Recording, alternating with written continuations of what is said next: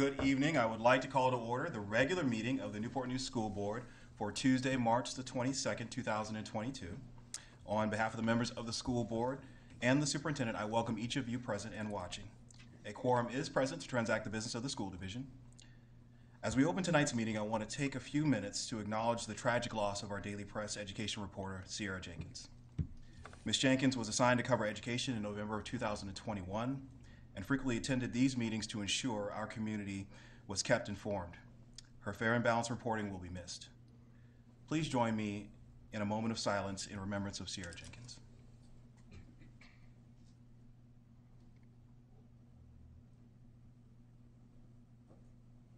Thank you. We will now move on to the invocation and pledge to the flag. Here to do the honors is a student from Rich Neck Elementary School, Kara Risher. Kara Risher, would you please come forward? Tell us a little bit about yourself before you get started. Good evening, everyone. My name is Kara Risher. I'm a 5th grade student in the Shriners class at Rich Neck Elementary. I'm a proud member of the school's Principals Advisory Committee and archery team. Our archery team won 2nd place in the state finals and we are on our way to nationals. I want to share the poem Your Best by Barbara Vance. Your best. If you always try your best, then you'll never have to wonder about what you could have done if you summoned all your thunder. And if your best was not as good as you hoped it would be, you could still say, I gave today all that I had in me. Please stand for the Pledge of Allegiance.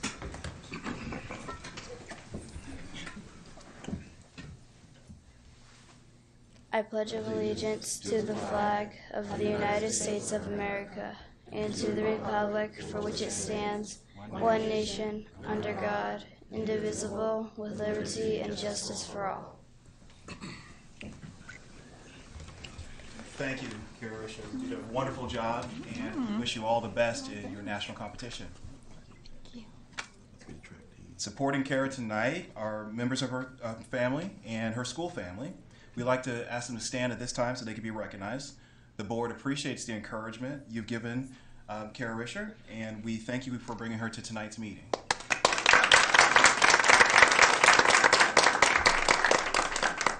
We ask you to please don't run off yet because we want to take a picture with you, okay, after more recognitions. But at this time, we do have some recognitions because Dr. Parker, I understand we have celebrities in our midst. Yes, we do. Yes, we do. We will get forward with our recognitions this evening.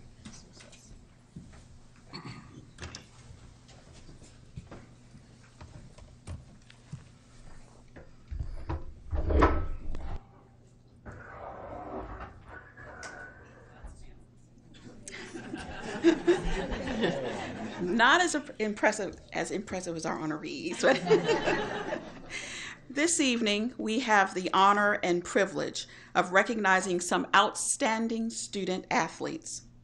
During the Virginia High School League State Indoor Track Meet, February 28th and March 1st, the Heritage High School Girls Indoor Track Team earned the 2022 Class 4 State Championship with a final score of 51 points.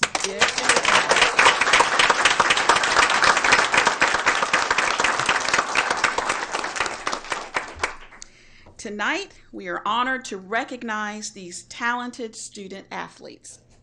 As I call your name, please come forward.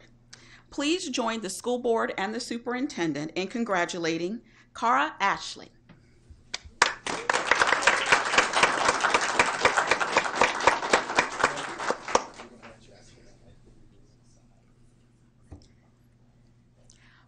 Marquette Fitzgerald,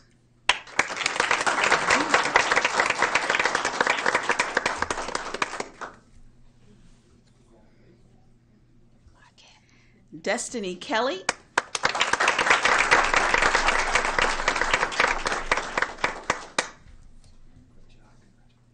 Kanisha Neal,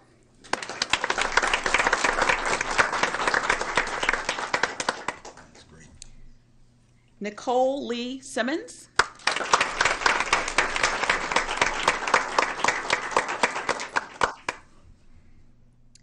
Mazane Solomon,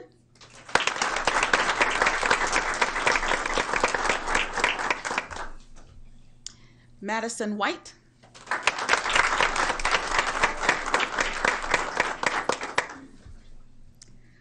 Sabria Wooden.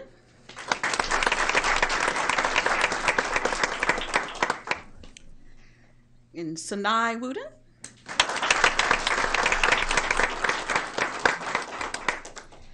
And let me round out the team. There were a few ladies that couldn't join us this evening. So we would also like to congratulate Anasti Brown, Tyler Clark, Jalazy Gomez Cherry. Did I get that right, ladies? Ebony Jackson. Is it Delea Tatum? Did I do that right? Please give those ladies a round of applause as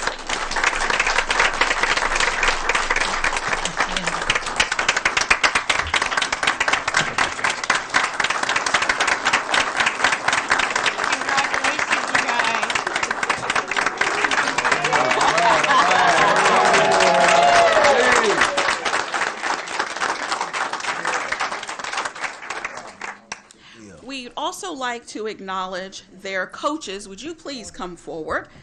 Head coach Jacqueline Bateman.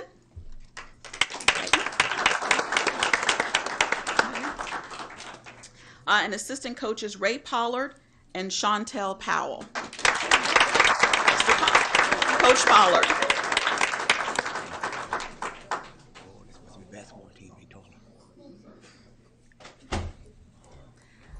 So we're presenting these young ladies and Heritage High School with a resolution of recognition, which reads, the Newport News School Board Resolution of Recognition honoring the Heritage High School Girls Indoor Track Team as the Virginia High School League Group 4 state champions.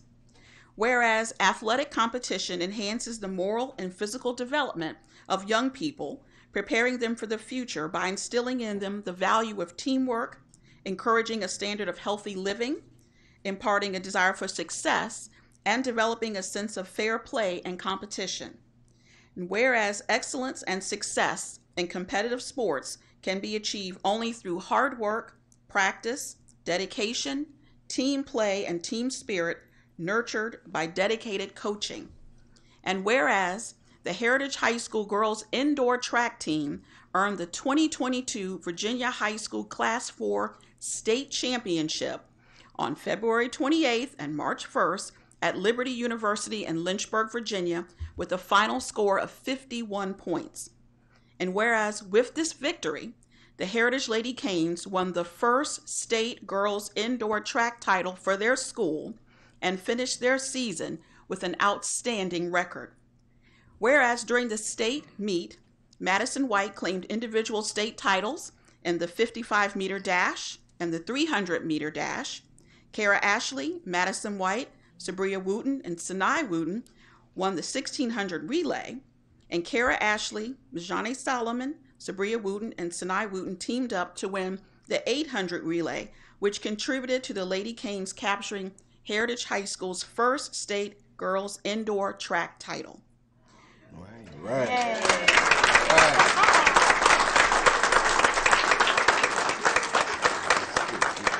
A little bit more. Whereas the athletic talent displayed by this team is due in part to the efforts of coaches Jacqueline Bateman, Ray Pollard, and Chantel Powell, the support of the team's family and friends, and a host of other fans and supporters. Whereas the hallmark of the Lady Canes, from the opening meet of the season to participating in the championship, were a testament to athletic ability, good sportsmanship, honor, and scholarship, demonstrating that the team is determined and focused. Now, therefore, be it resolved that the Newport News School Board congratulates the Heritage High School Girls Indoor Track Team on their state championship and outstanding record. In witness thereof, we've hereto set our hands, and it is signed by the school board and the superintendent. Ladies, congratulations. All right. All right.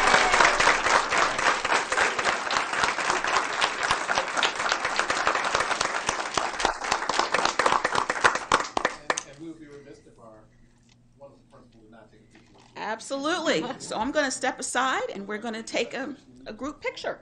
So if you would just join us in front of the Play that word. I have to stand in the middle. Our team stand around. Board members, if you could stand at the back. Sure. Did you say? Yeah, I think I'll be able to see you over top. Yes. Coach, you can get in the middle there. You have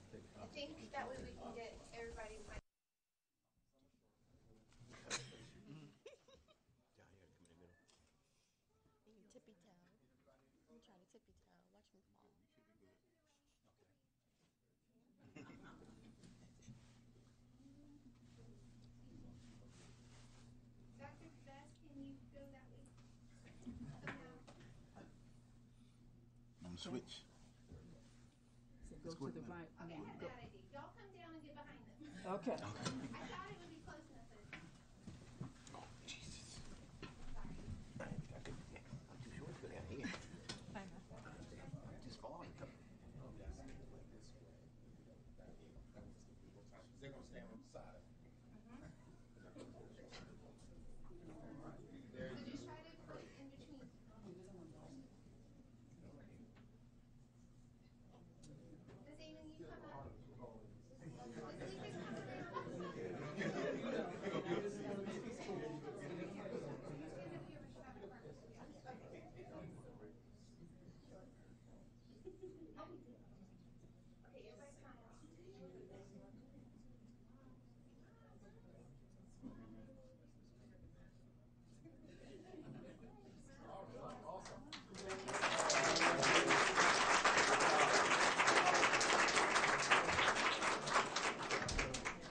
Okay, everybody smile. Congratulations. That's taller than I am.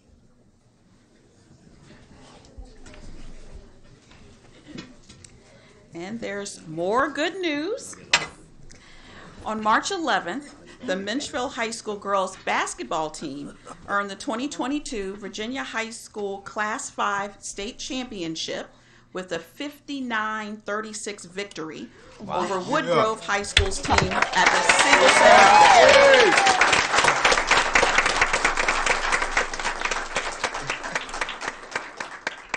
Please join us in congratulating Kiara Bagwell,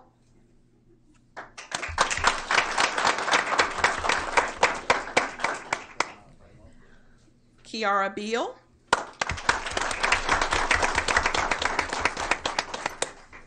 Jaylene Helms,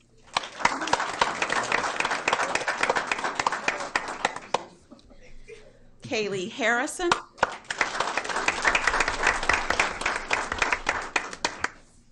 Jordan Hester,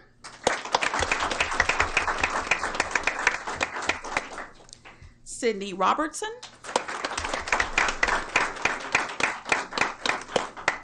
Amari Smith, Haley Thomas, Riley Weaver, Atiana Williams, Talia Woodbury, Aaliyah Woodson, and Jayla Wright. And I'd also like to acknowledge head coach Adrian Webb,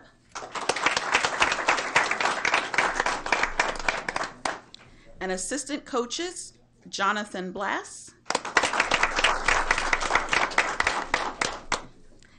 Alfonso Hamilton, Sean Harrison, Rylan Harrison,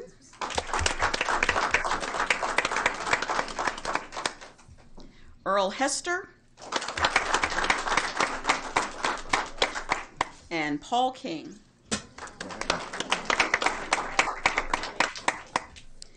And I want to take just a moment to acknowledge an additional recognition. Amari Smith is named the Virginia High School League Class 5 Girls Basketball Player of the Year.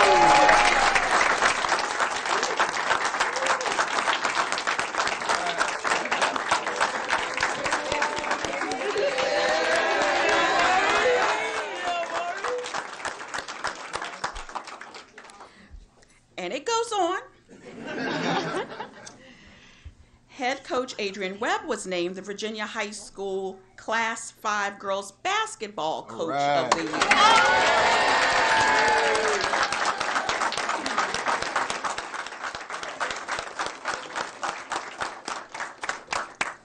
Now, they too also have a resolution of recognition, and I want to take a moment to read that as well. Resolution of recognition honoring Menchville High School girls basketball team as the Virginia High School League Class 5 state champions. Whereas the Menchville High School girls basketball team earned the 2022 Virginia High School Class 5 state championship with a 59-36 victory over the previously unbeaten Woodgrove High School's team on March 11th, 2022 at the Siegel Center in Richmond, Virginia. And whereas with this victory, the Menchville Lady Monarchs won the first state title in girls basketball in the school's history and finished their season with an outstanding record of 24-3. And whereas Amari Smith scored 17 points, Jalen Halmus scored 13 points, Atiana Williams scored 13 points, Kaylee Harrison scored 6 points, Aaliyah Woodson scored 6 points, Sydney Robertson scored 2 points, and Riley Weaver scored 2 points for a total of 59 points to capture the state championship.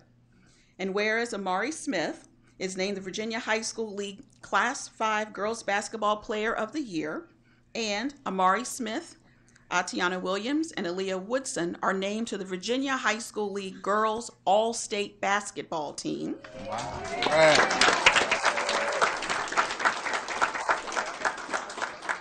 And whereas the athletic talent displayed by this team is due in part to the efforts of head coach Adrian Webb, who is named the Virginia High School League Class 5 Girls Basketball Coach of the Year, and assistant coaches Jonathan Blass, Alfonso Hamilton, Sean Harrison, Rylan Harrison, Earl Hester, and Paul King, the support of the team's family and friends, and a host of other fans and supporters. And whereas the hallmarks of the Lady Monarchs from the opening game of the season to participation in the championship were a testament to athletic ability, good sportsmanship, honor, and scholarship, demonstrating that the team is determined and focused. Now, therefore, be it resolved that the Newport News School Board congratulates the Menchville High School girls basketball team on their state championship, an outstanding team record, bringing honor and pride to Newport News Public Schools and the city of Newport News.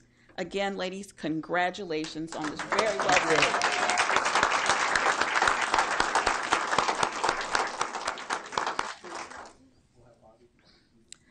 Mr. Surrey, please come up. I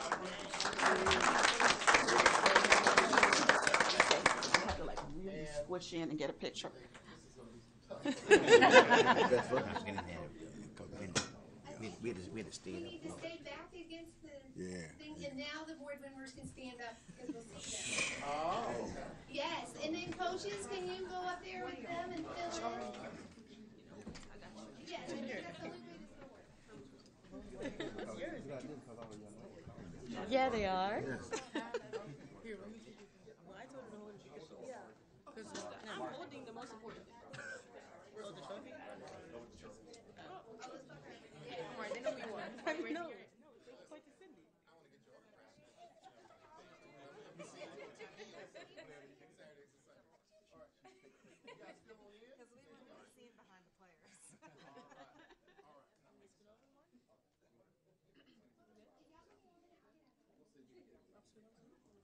Okay.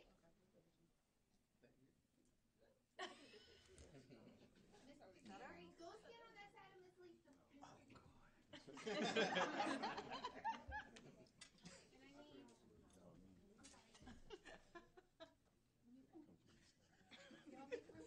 Nobody stand there. You just can't see anybody.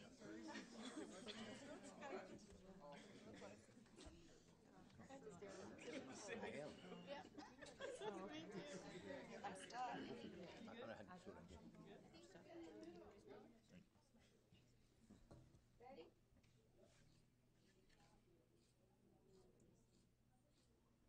Okay.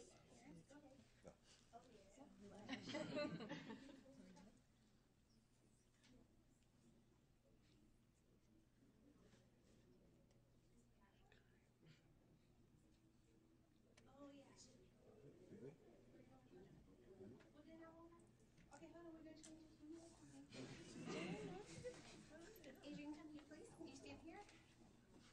And sweetie, you come stand right here with Dr. Parker.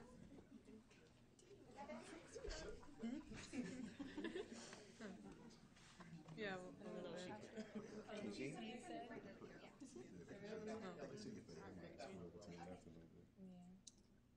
You are.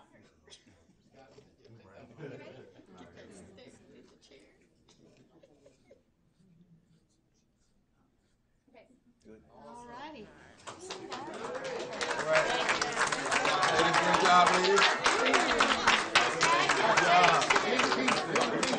I know. Thank you all.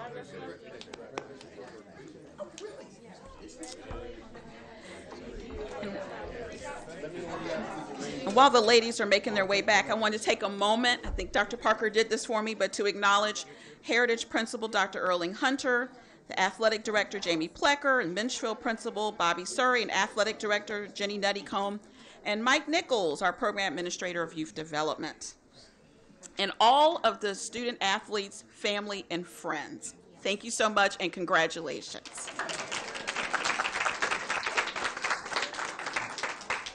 This concludes this evening's recognitions. Our viewing audience will have an opportunity to view this month's School Board Spotlight, so we'll stand in recess for about 10 minutes. Thank you.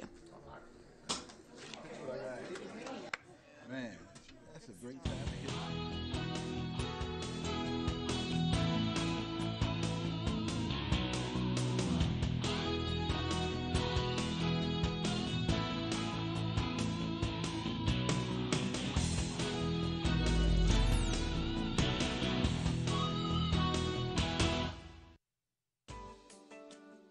Every year, school and city leaders unify the efforts of a generous community to provide necessary school supplies for students. For the 5th year, the Re-Up School Supply Distribution provided a wealth of school supplies to students gearing up for the second half of the school year. This annual event is organized by City Councilman Marcellus Harris, School Board Member Marvin Harris, and Alpha Kappa Alpha Sorority Incorporated. And this year's Re-Up exceeded all expectations, impacting more students than ever before. For weeks, individuals and community partners donated school supplies to the worthy cause. This includes Lifehouse Church Newport News, who made the largest donation the Re-Up School Supply Distribution has ever received. During the month of January, the Lifehouse family went above and beyond donating brand new school supplies and monetary gifts to bless the students in Newport News. After being delayed by wintry weather, the Re-Up School Supply Distribution was able to adjust their original plans to get important school supplies into the hands of even more children. On a Saturday afternoon, the Re-Up Supply Drive was set up in 2 locations. Families were able to visit the original site at Denby Community Center to receive grade-appropriate supplies and free winter clothing. But with so many families visiting the city's first ever Winter Carnival, it made perfect sense to go to where the crowds were. In the parking lot of the old Kmart in Denby, Re-Up joined with Books on Bikes Newport News and the Newport News Youth Services Department to hand out over 800 bags of school supplies and hundreds of free books. Thanks to a number of caring individuals, community partners, and faith-based organizations, hundreds of students are fully equipped to finish the school year strong. Learning at home is where students build their love for becoming lifelong learners. Reading together is a time-honored tradition that helps students build a strong foundation in literacy, language, and comprehension, while allowing families to spend meaningful time together. For preschoolers and younger children, make reading time engaging and entertaining. Use different voices for each character, or encourage your children to act out some of the action unfolding on each page, making the printed word come alive for your youngsters. Encourage your child to ask questions about the story and help them understand by making connections to their own lives. For your elementary age students, help them expand their vocabulary by reading more challenging books. Eventually, your children will be reading to you. Feel free to pause the story to ask insightful questions about what they see in the illustrations, or make a hypothesis about what's going to happen on the next page. This expands the reading experience and encourages your child to connect with the literature on another level. Sure, reading to your child has a number of academic and developmental benefits, but for almost every kid, The love and memories formed while sitting closely and reading together are priceless.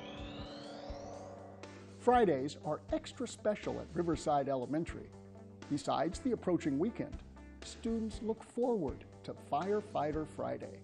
On these special Fridays, Newport News firefighters offer a warm greeting to students that get dropped off by their parents in the morning. Lieutenant Marlon Pendergraft takes time each Friday to greet students and families with a warm smile and personally welcome each student to a great day of learning. When they're available, a fire truck from a nearby station joins Lieutenant Pendergraft with lights flashing and hands waving. Music teacher and current Teacher of the Year, Mitzi Imbledge, is a founding member of the Citizen Fire Academy Alumni Association that supports the Newport News Fire Department. By forming this partnership, Riverside students put a friendly face to the firefighters who may arrive in the case of extreme emergencies, which could be a scary moment for the young students. This allows them to feel comfortable around these local heroes and know that their job is to help others. To show the firefighters how appreciative Riverside is of their time and commitment, Principal Karen Brown had the entire school write letters to the fire department during Random Acts of Kindness Week. For the younger grades, this was a wonderful activity to sharpen their vocabulary and writing skills, while the older grades worked on sentence structure and expressing emotion. Some students were able to thank the firefighters for previously saving the lives of people they love. On a very special Firefighter Friday, a grateful team of students and staff presented their gifts to Fire Chief Jeff Johnson, Lieutenant Pendergraft, and members of Fire Station 10. Mrs. Imbledge organized the thoughtful letters to be passed out to all 11 fire stations and each department, so Riverside's appreciation and kindness can spread to all of the hardworking heroes that serve in the Newport News Fire Department.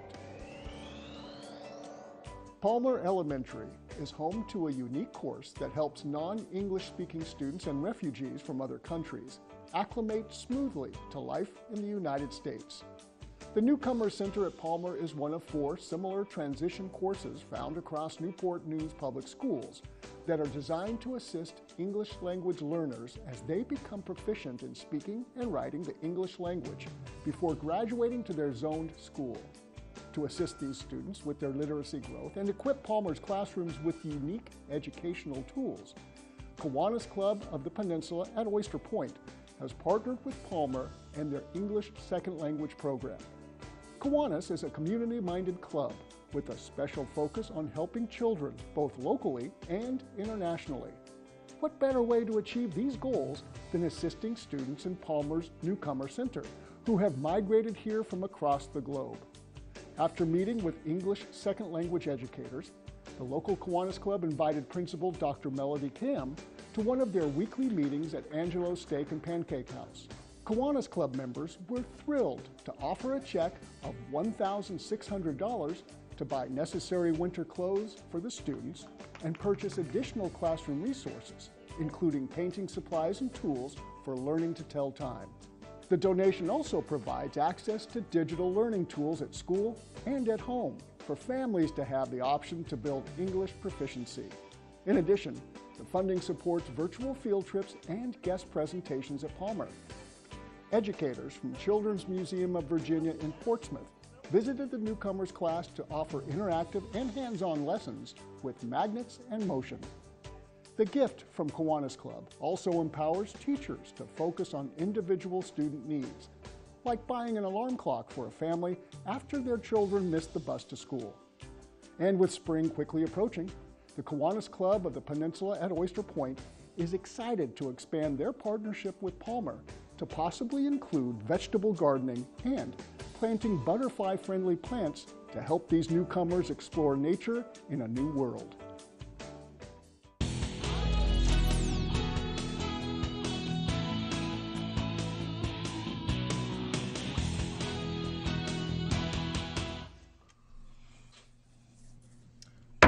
Welcome back. We hope you enjoyed this month's School Board Spotlight. We are still abuzz over our state champions that were here with us this evening. Also want to acknowledge former school board member Carlton Ashby, who was here, stopped him in the hallway.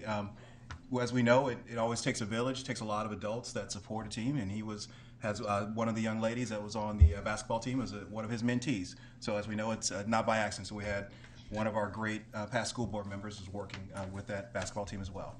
Well, now it's time for item 2 on our agenda. During our regular meetings, we provide time for the public to address the school board.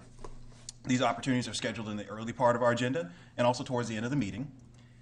As advertised, citizens may submit comments via a web form, email, or voicemail up to 30 minutes prior to our meeting to be included in the official meeting record. For those of you joining us in person, the board considers this an opportunity to listen to your comments. Please understand that we are here to listen, and we will consider your concerns and respond to you at a later date.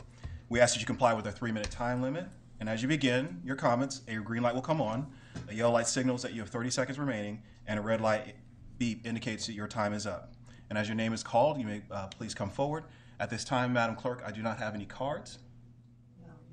Okay. Are there any other cards? All right. And so we do have Mr. Ashby did want to just acknowledge you briefly if you wanted to come up and just say a few words. So we just got through.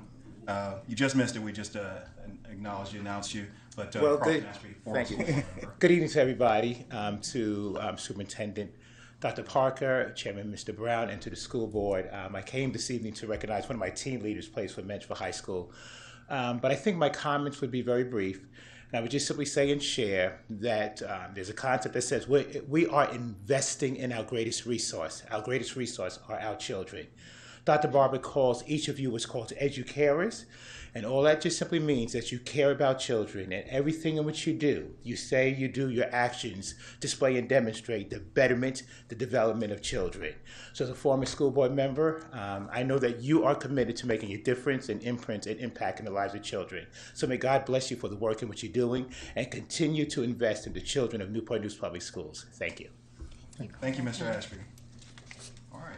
Being that we have no additional cards, we will now move on to item 3, which is our consent agenda. Item 3 includes 3.01, minutes from the work session on February 15, 2022. 3.02, minutes from the regular session meeting on February 15, 2022. 3.03, minutes from the school board retreat on February 15, 2022. 3.04, financial reports including the revenue report for February 2022, the expense report for February 2022, child nutrition reports for February 2022, 3.05, the personnel report, 3.06, budget transfer, 3.07, 2022 VSBA business honor roll, 3.08, appointment of agent of the school board, 3.09, Virginia Department of Education authorization of signature in the absence of the division superintendent, and 3.10, easement request for Dominion Electric for Menchville High School. At this time, I have a motion to approve the consent agenda. Yes, Mr. Chairman, I have a motion to approve the consent agenda as presented. Thank you, Madam Vice Chair. Is there a second? Second. All right, second by Mr. Harris. Any discussion? There being none, Madam Clerk, would you please call the roll? Mr. Hunter? 4. Mrs. Searles Law? 4. Mrs. Amon? 4. Dr. Best? 4. Mr. Ely? 4. Mr. Harris? 4. Mr. Brown? 4. Motion carries 7-0. All right, then now we are on to our action items, which is 4.01, our proposed FY23 operating budget. And I understand, Dr. Park, you have a short summary to provide us. Yes, Mr. Chairman. Pull the presentation up here.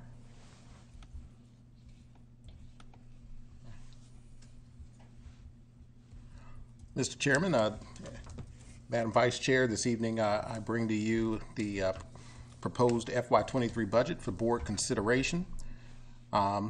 This has been an extensive process for us, which began in the fall of this current school year with with budget development. We also have incorporated the governor's proposed budget, which was released in December 2018. As of today, the state has not, the General Assembly has not passed a final budget. They will continue to deliberate on that budget, and we do not currently have a time frame for that budget to make it to the governor's desk. Therefore, this budget that we are proposing to the school board for consideration this evening incorporates the $19.8 million that was included in the budget from that was released on December of 2021. Next slide. We've held several rounds of interest meetings on the budget, and we also have engaged the board in discussions regarding the budget. The revenue projection for this budget is listed on the screen right there. We're anticipating $19.8 million from the state based on the governor's proposed budget. City revenue in the area of additional $2.8 million. And that total budget would be $359.4 in revenue, provided we see the General Assembly pass a budget with at a minimum $19.8 million. This budget will also incorporate several objectives. We balanced this budget through turnover and attrition. We also looked at the increasing cost of healthcare and also splitting that cost with our employees. And we've also looked at trimming our budgets in several departments to allow us to balance our budget with the expenditures totaling $22.6 million, which also matches our revenue. So these are just some detail on the budget, and with the government funds, the general fund, and workers' compensation, just some other items that we would have there with the budget. So I'm going to stop there because we've talked about the raises incorporated and what we plan to accomplish in the budget. My staff is here to answer any questions regarding those increases, and at this time we are asking that the school board consider adopting that budget, $359.4. If you can go back to one slide, Ms. Price. I want to go back to the actual budget. Go back one more. There you go. $359.4 million. And we also are asking for consideration for a one-time bonus using FY22 funds this evening. That would be $1,000 for full-time employees and $500 for part-time eligible employees as well. Obviously, two separate requests. Mr. Chairman, so that will conclude my remarks, and we'll be happy to answer any questions if the board has any regarding that proposed budget. All right. So at this time, before we take questions, of course, let's entertain, is there a motion to approve the superintendent's recommended budget of $359.4 million, including the one-time bonus to full-time and part-time staff? Yes, Mr. Chairman, I make a motion to approve the superintendent's FY23 proposed operating budget. Thank you, Madam Vice Chair. As a first, is there a second? Second. Second by Mr. Ely. All right, now time for questions. Any questions? All right. All right, are there any comments at this time? I just have a comment. Yes, Ms. Yes. I want to give hats off to the team for a very robust budget season. Dr. Parker, your team, your leadership with your team has really meant a lot to see how we take the money seriously to do what we need to do in the district. I thank you for relating it to our strategic plan so that we as board members can really speak to where the money is going and how it relates to what we're trying to do in the district. And so the enthusiasm with which you all approached this year, and you have some new roles on your team as this budget season came through, so hats off. Thank you so much for that. Thank you. All right. Any other comments? All right, I'll just make a personal comment here. I've said this before, but I don't think it goes without saying I'm personally very proud of this budget, excited about the positions that are being added, excited about where this takes us competitively with our salaries, where we're getting our salaries and how we've dealt with compression, valuing the employees that have been with us for a duration for long periods of time, making sure that those employees feel respected and rewarded. And as well, very excited about the middle school sports. That I've mentioned that several times, but I don't think it goes without saying tonight that I'm really excited and proud of that as well. So I'm excited to get ready to vote for this. All right. So with that, Madam Clerk, would you please call the roll? Just one clarifying question. So this is to approve the superintendent's FY23 proposed operating budget to include the one-time bonus. Correct. Yeah. Okay. Mr. Hunter. 4. Mrs. Searles Law. 4. Mrs. Amon. 4. Dr. Best. 4. Mr. Ely. 4. Mr. Harris. 4. Mr. Brown. 4. Motion carries 7-0. All right. All right. Nice work. Awesome. And we know that our work is not completely done because the General Assembly is going to do some more wrangling, and we're going to have to do some more wrangling on our budget. But in a year that has been a very challenging year, it's good for us to be able to pass a budget. So now let's move on to Section 5, Reports and Information. 5.01 is our monthly school update. Thank you, Mr. Chairman. And this evening, we will keep in line with tradition and keep our monthly school update short, but we do want to acknowledge that we are making progress as a community with our health metrics and related to the COVID pandemic. And then we also, in this evening's report, wanted to give an update on our work with the VDOE and school improvement. It's a good evening to at least acknowledge some of the hard work that our staff have been doing in collaboration with the Virginia Department of Education. But also, since we have an assessment update later in the agenda, I believe it would set a good it sets a good precedent for that presentation. So, without further ado, we'll turn it over to our staff and get started. I believe Ms. Carlson will kick us off with the health update. Okay, Nancy, are you with us? I am. Good evening. Good evening. I would like to start this evening with a review of our COVID metrics. Newport News, like most of the state, is in the low range level of community transmission. We are continuing to monitor COVID-19 community transmission. These metrics are updated weekly on our COVID dashboard based on data from the Center for Disease Control and Prevention.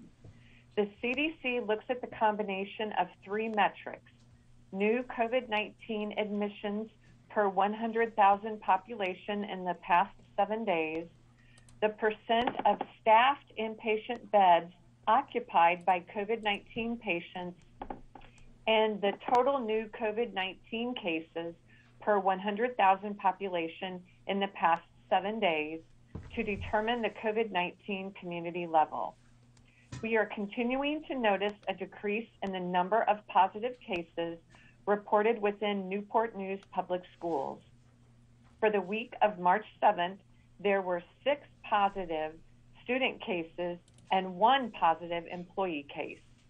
In comparison, when we returned to school and work the week of January 3rd, we reported 466 positive cases and 100 of student cases, and 186 positive employee cases. Next slide, please. Bionex Now at-home COVID test kits are available at all schools and here at the administration building. Kits are available for students and staff with symptoms of COVID-19 or for those who've been exposed to a person who has tested positive for COVID-19.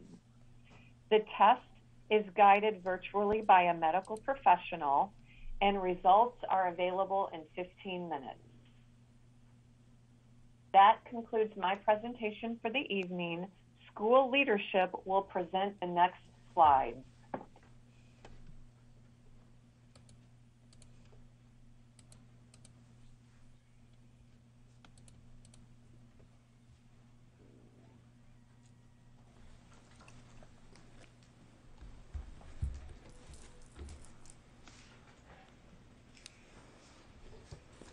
Good evening, School Board Chairman Brown, Vice Chairman Searles Law, Dr. Parker, and members of the school board.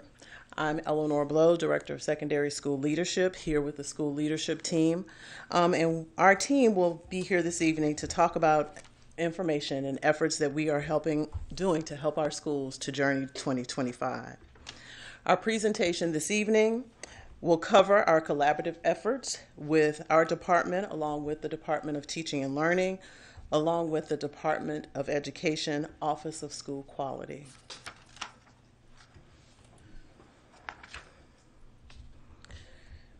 As we, school leadership, support our schools and school leaders on their journey to accreditation, I will speak briefly on our school support team process. Having recently left the principalship, I am very aware of this SST process and the benefits to our schools and school leaders. The purpose of the school support team meeting is to provide strategic and safe process for our schools to present their data, specific action steps, and to receive feedback from our team. During the process, Areas of support may be identified and supports may be put in place to assist our schools. In the cycle of continuous school improvement, we also consider the alignment of the written, taught, and assessed curriculum, and it is reviewed through the process of reviewing classroom observations, feedback to teachers, and providing feedback to our administrators. So who is a part of our SST process? Would be the building principals, the assistant principals, lead teachers, directors, content supervisors and specialists, students with disabilities department, youth development, data analysis, student services as well. The focus of our SST meetings would be differentiated supports and leadership experiences to provide tiered levels of support to our schools. In the meetings, data is reviewed and it is presented to the leaders present in the meeting. The school improvement plan and action steps are also reviewed. And as a result of the review, modifications are made to the school's improvement plan if necessary. These SST meetings take place at least 3 to 4 times per school year. In addition to the school support team meetings, principals receive individualized and ongoing feedback from the school leadership team on their school improvement plans and their student achievement efforts. Next, Dr. Bird, Executive Director of Elementary School Leadership, will provide more information regarding the monitoring process for continuous improvement. Thank you, Dr. Blow. All right, my part will be brief. What Dr. Blow has explained in the previous slide was simply our continuous school improvement process. This is a process that we go through each year as we work to assist with our schools. Within the elements of that slide, she talked about these 5 phases. Identifying the priority area focus, we develop SMART goals, we determine and develop essential actions, and then we develop detailed essential actions. And that's a process that takes place each year, and we review and modify these action steps and goals as the year goes on. Phase 5 here, connect to implementation and monitoring. So we've taken this process that we go through each year and we've taken it up a level. And we've done this in partnership and collaboration with the Virginia Department of Education Office of School Quality. And Dr. Herman is going to come up to the podium next and tell a little bit about this collaborative effort. Thank you.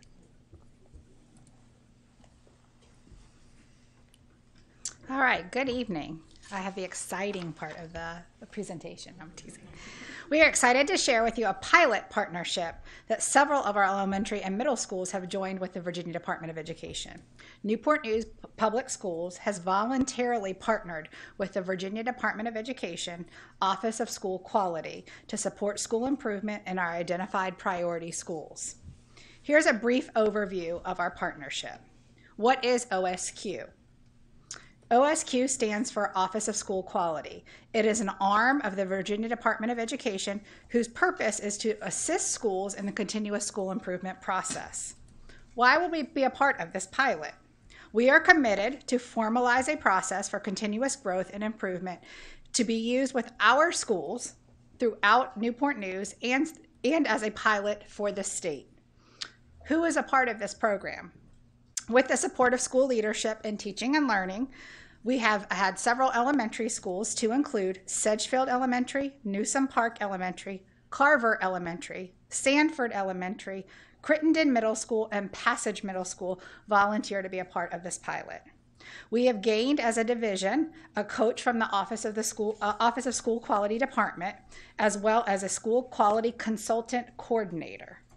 What we have found along this journey is that many of our school leaders have voluntarily participated as it has become an authentic learning process for professional development and an opportunity for them as leaders to continuously learn.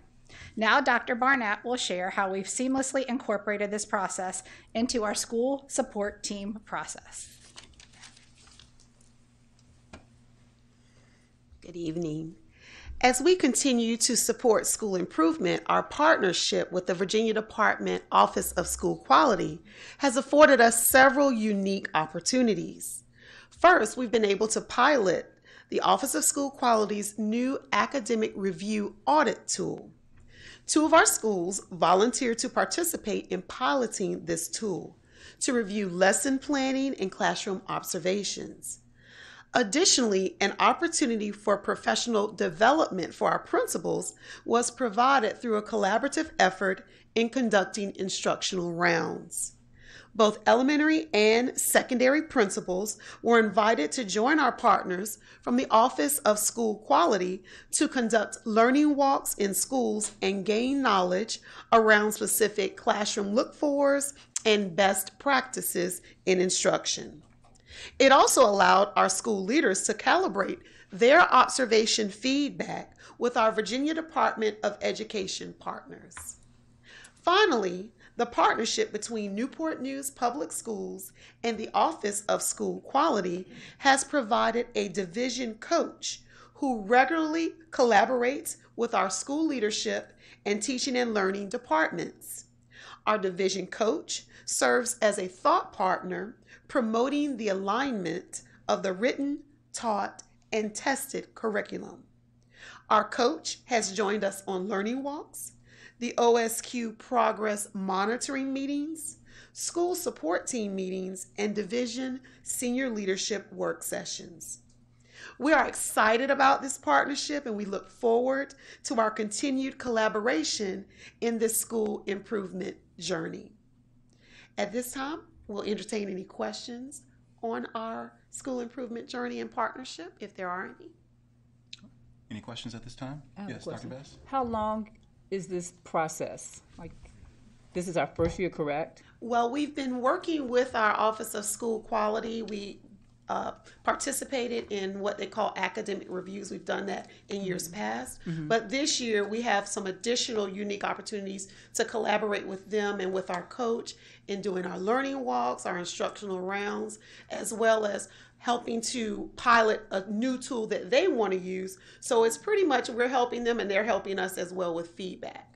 But do they anticipate it to be like a 2-year project, or is it just 1 year for the feedback and then possibly to develop a program? Well, we'll continue throughout the end of this year, and they are assisting us in some of our identified schools in needs of school improvement. So we'll continue this process with them as we continue to support our schools in improvement.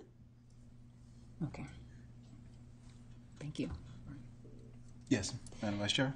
I'm just curious about other divisions that have partnered with this effort. What kind of gains or resources have they gotten? I'm going to maybe. We're the first. Right. We are. So Well, the that's- tool that we use in our collaborative walkthroughs and instructional rounds, this is new. Well, that's just totally We're on the great. cutting edge, yes. Thank you. So what's different with this is what they used to do if a school was an improvement, they would ask us to pull together some evidence. They would come and schedule a meeting and they would just review our evidence and have now they actually provided professional development in this room to principals. They're doing learning walks with them. They're actually sitting in on school support team meetings. They're really more, and they've assigned a person to actually be the coach. So they're getting out of the office at the VDOE and coming and actually seeing the actual work that's taking place and coaching us on improving our schools, which is a very different process than what was in place in the past years. We just had to pull evidence and we had to show them evidence of lesson plan checks, learning walks, but now they're actually in there with you. So it's been interesting, and we are I think we volunteered for this. We weren't voluntold. Yes, we did. We volunteered. We were not voluntold. There is a difference. Thank you. Thank you. Thank you. And the final thing is athletics. We just want to give you a quick update. The spring sports are underway. Mr. Nichols will just provide a brief update on athletics. Chairman Brown, Vice Chair of Searles Law, School Board, Dr. Parker, good evening. My name is Mike Nichols, the Program Administrator for Youth Development, and I'm here this evening just to give you a very brief update on spring sports. But before I get into spring sports, I too would like to just also say congratulations to the Lady Canes indoor track team and also to the Lady Monarchs for their outstanding championship year. And hopefully that success will carry over to their spring sports as well. But as you can see displayed before you is a spring sports update. Spring sports began back on February the 21st. with our spring sports, baseball, outdoor track, soccer, softball, and tennis. And their competition season will began also on March 15th. And their competition season will continue until the June timeframe when they will have their state competitions. Also, the middle school basketball season started yesterday on March 21st, and their first play date will be April the 11th, and their season will conclude on May the 11th when they have their tournament championship. So that's just a little update on spring sports, and do you guys have any questions? Any questions? All right. I just have one question in terms of we've been working through these compressed type of schedules and shifting schedules because of the COVID pandemic.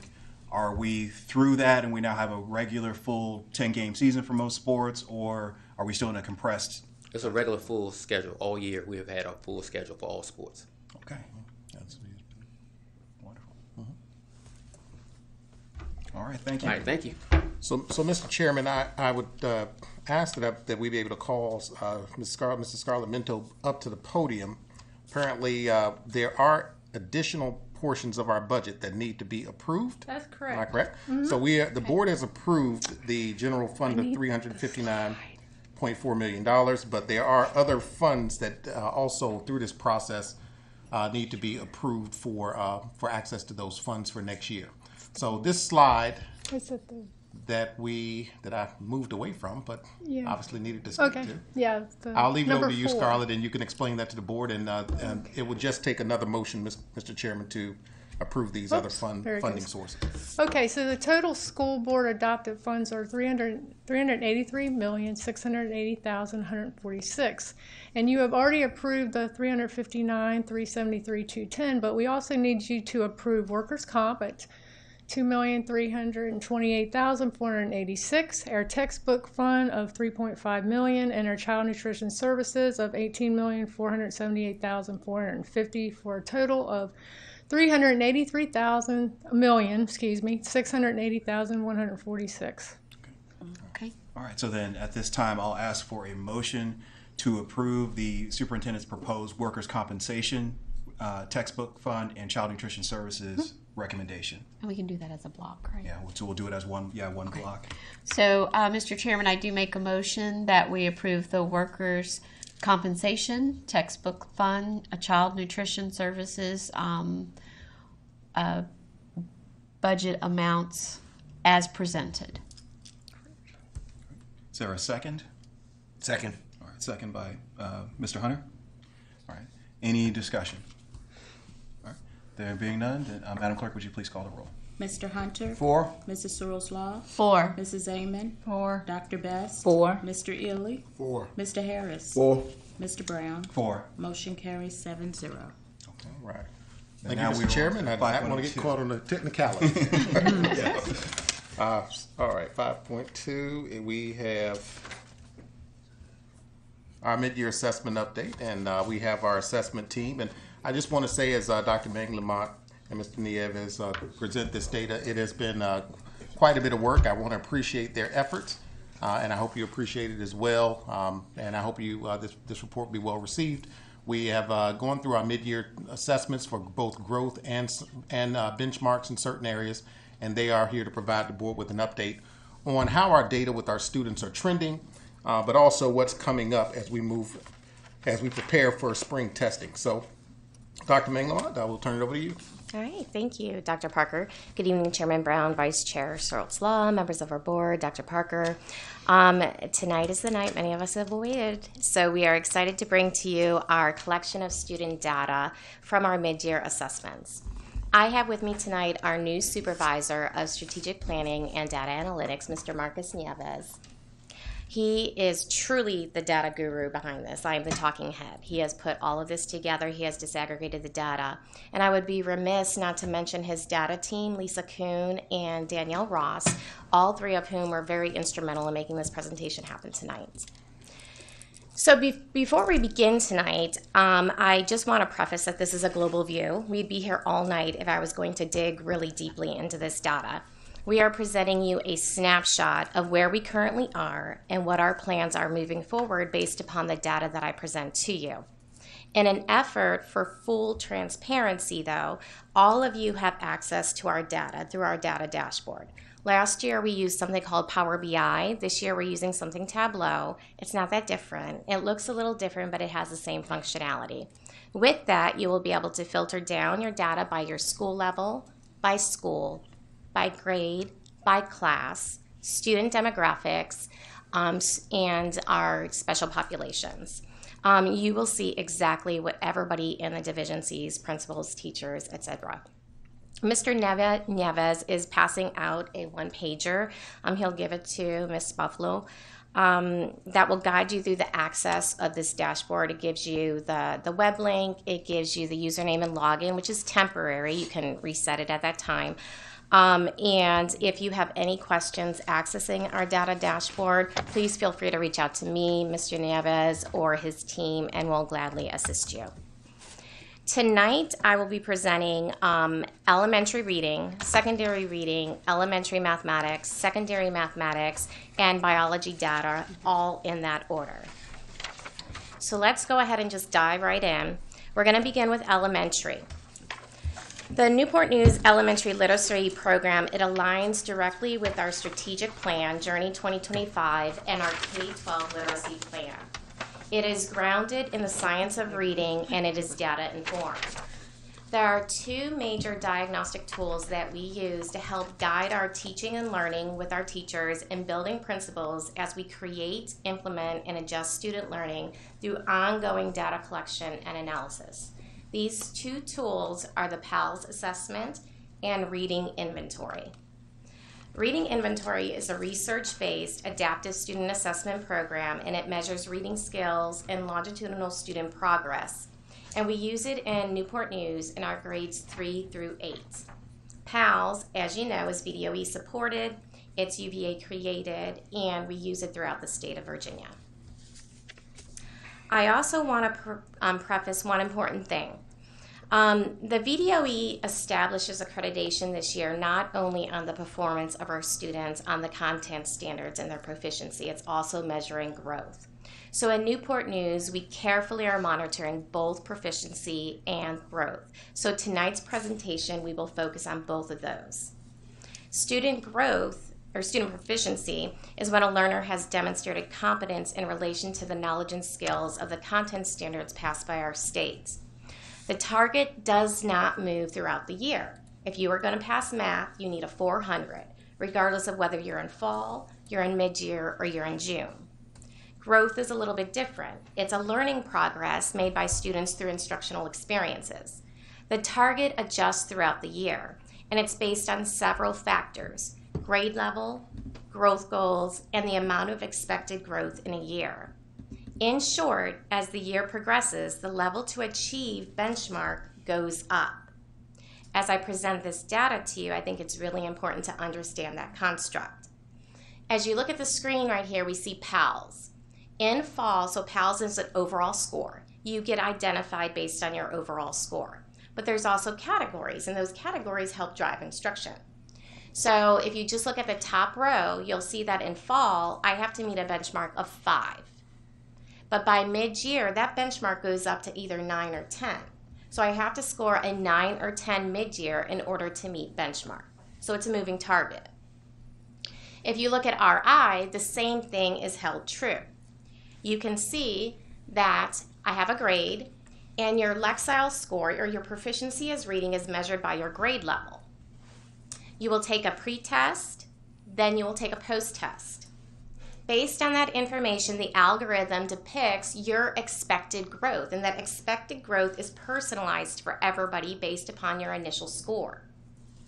Then you actually will be assigned your actual growth. What do you have to grow in order to meet benchmark on your next test?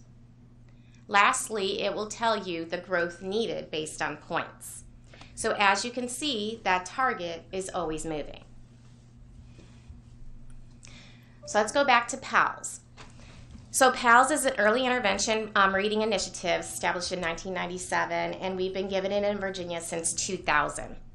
These assessments measure children's knowledge of important literacy fundamentals such as phonological awareness, alphabet awareness, letter sound knowledge, spelling, concept of word recognition, and oral passage reading. Trend data supports across the state, not just in Newport News, the adverse effects of COVID-19. Students in the early years of learning reading through a virtual modality did not adapt as readily as when they are in person. As you can see, in fall of 2018, 71% of our students met the benchmark for PALS.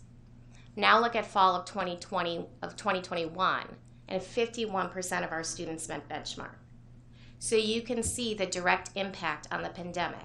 Again, I will say this is not Newport News specific. It's not even Virginia specific. This is a national trend that we've identified based on COVID-19. So the following data right here shows only the progress of students who were PALS kindergarten identified. So this is the PALS kindergarten test. And the data you see are only those that did not meet the benchmark. So that's important to understand. So as a student, as you see, like at the top, 54% of all PALS ID'd students did not meet the benchmark for category titled group and individual rhyme. Of that 54%, only 25% the mid-year did not meet the benchmark for that category. What this tells us is that by mid-year, 75% of all of our identified PALS kindergarten students showed progress in that one particular category on the PALS assessment. Also demonstrating here, the target moved. Not only did we show growth, but we showed growth with the target increasing as well. As another example, 19% of the PALS ID'd students did not meet the benchmark for category titled spelling. Of that 19%, only 6% did not meet the benchmark for that particular category. This shows that 94% of our students identified as PALS ID'd for the kindergarten assessment met the benchmark of at least 10 for the spelling category. In the fall, we had 658 identified PALS students in grades 1 through 3. Like kindergarten PALS assessment, these students are identified by an overall score, but their performance for each category can be different. So I could not have met the benchmark for the entire assessment, but I may be rocking it in one of the categories. So it just depends on your overall score. As you can see, 15% of all students that were PALS ID'd in fall met the benchmark for fall word recognition. In the spring, 56 of those PALS ID'd who were tested again in first, second, and third grade met the same benchmark. Even with mid-year fall word recognition benchmark increasing, all of our students in grades 1 through 3 showed a gain of 41% in that one particular category. While not all of our categories show the same gain, we know where we need to focus our efforts with specific targeted student groups, and that's the beauty of the diagnostic test. Overall, we are very pleased with our PALS data because it's trending positively. While we still have much to do, it is nice to be able to celebrate these gains with teachers, parents, and students. Since 2018, we knew in Newport News that we needed some way to diagnose where students were in reading beyond the PALS assessment after third grade. In 2018, we adopted the reading inventory. The reading inventory supports fluency, comprehension, and vocabulary development. This diagnostic test is used in all elementary and middle school buildings in Newport News, grades 3 through 8. The next few slides, we will focus on both proficiency and growth for all students in these elementary grades. Let's go over proficiency first. As you can see, our students are becoming more proficient readers over time in their reading ability. We are seeing our below basic and our basic percentages drop, and our proficiency and our advanced bands go up. This shows an increase in our overall performance, and this is exactly what you want to see with data. The basic and the below basic go down, and our proficient and advanced go up. While it shows we have moved 3.6% of students to a proficient band, it is noteworthy to mention there may be students in the basic band who went from that very low level up to the very high level of basic. They don't necessarily jump to the proficient band, but they're still moving. And that isn't represented in the data on an overall view. You see it when you drill down to student class data. Here is another look at our proficiency, but by grade level. You can see how our students at each grade level have moved from below basic to basic. 7% of our third graders moved from below basic to basic, with numbers moving up in the proficient and advanced bands. Fourth and fifth grade show similar trends where basic and below basic bands are decreasing and proficient and advanced are increasing. This slide switches to the growth for our students versus their proficiency. As you can see, all students are trending in the same direction for growth. Be mindful that this growth data can be a little bit tricky. Students who are identified at meeting grade level standards or above in fall may not show growth by band because they are already proficient. Okay, so I tested and I have a Lexile range of 520 to 824 because I'm in third grade. I scored a 530 in the fall. I'm proficient. By mid-year, now I have a score of 800 in the spring. I'm still proficient, I'm not below grade level, but I don't necessarily show growth because I haven't moved bands. So that's something that's missing from the overall data as well. As we analyze our data, we are looking at overall district, overall school, overall classroom, but we're getting really down deep into every student's Lexile and growth goals to determine instructional plans. It tells a story for every single student. We are also communicating with students themselves so they can goal set and take ownership of their learning.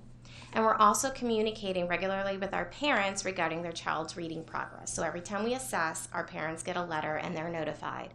And then if they are below, they go to student support and parents are communicated with that way. Here's another look at growth by schools. This data represents our elementary schools that tested 80% or more of their student populations during a testing window.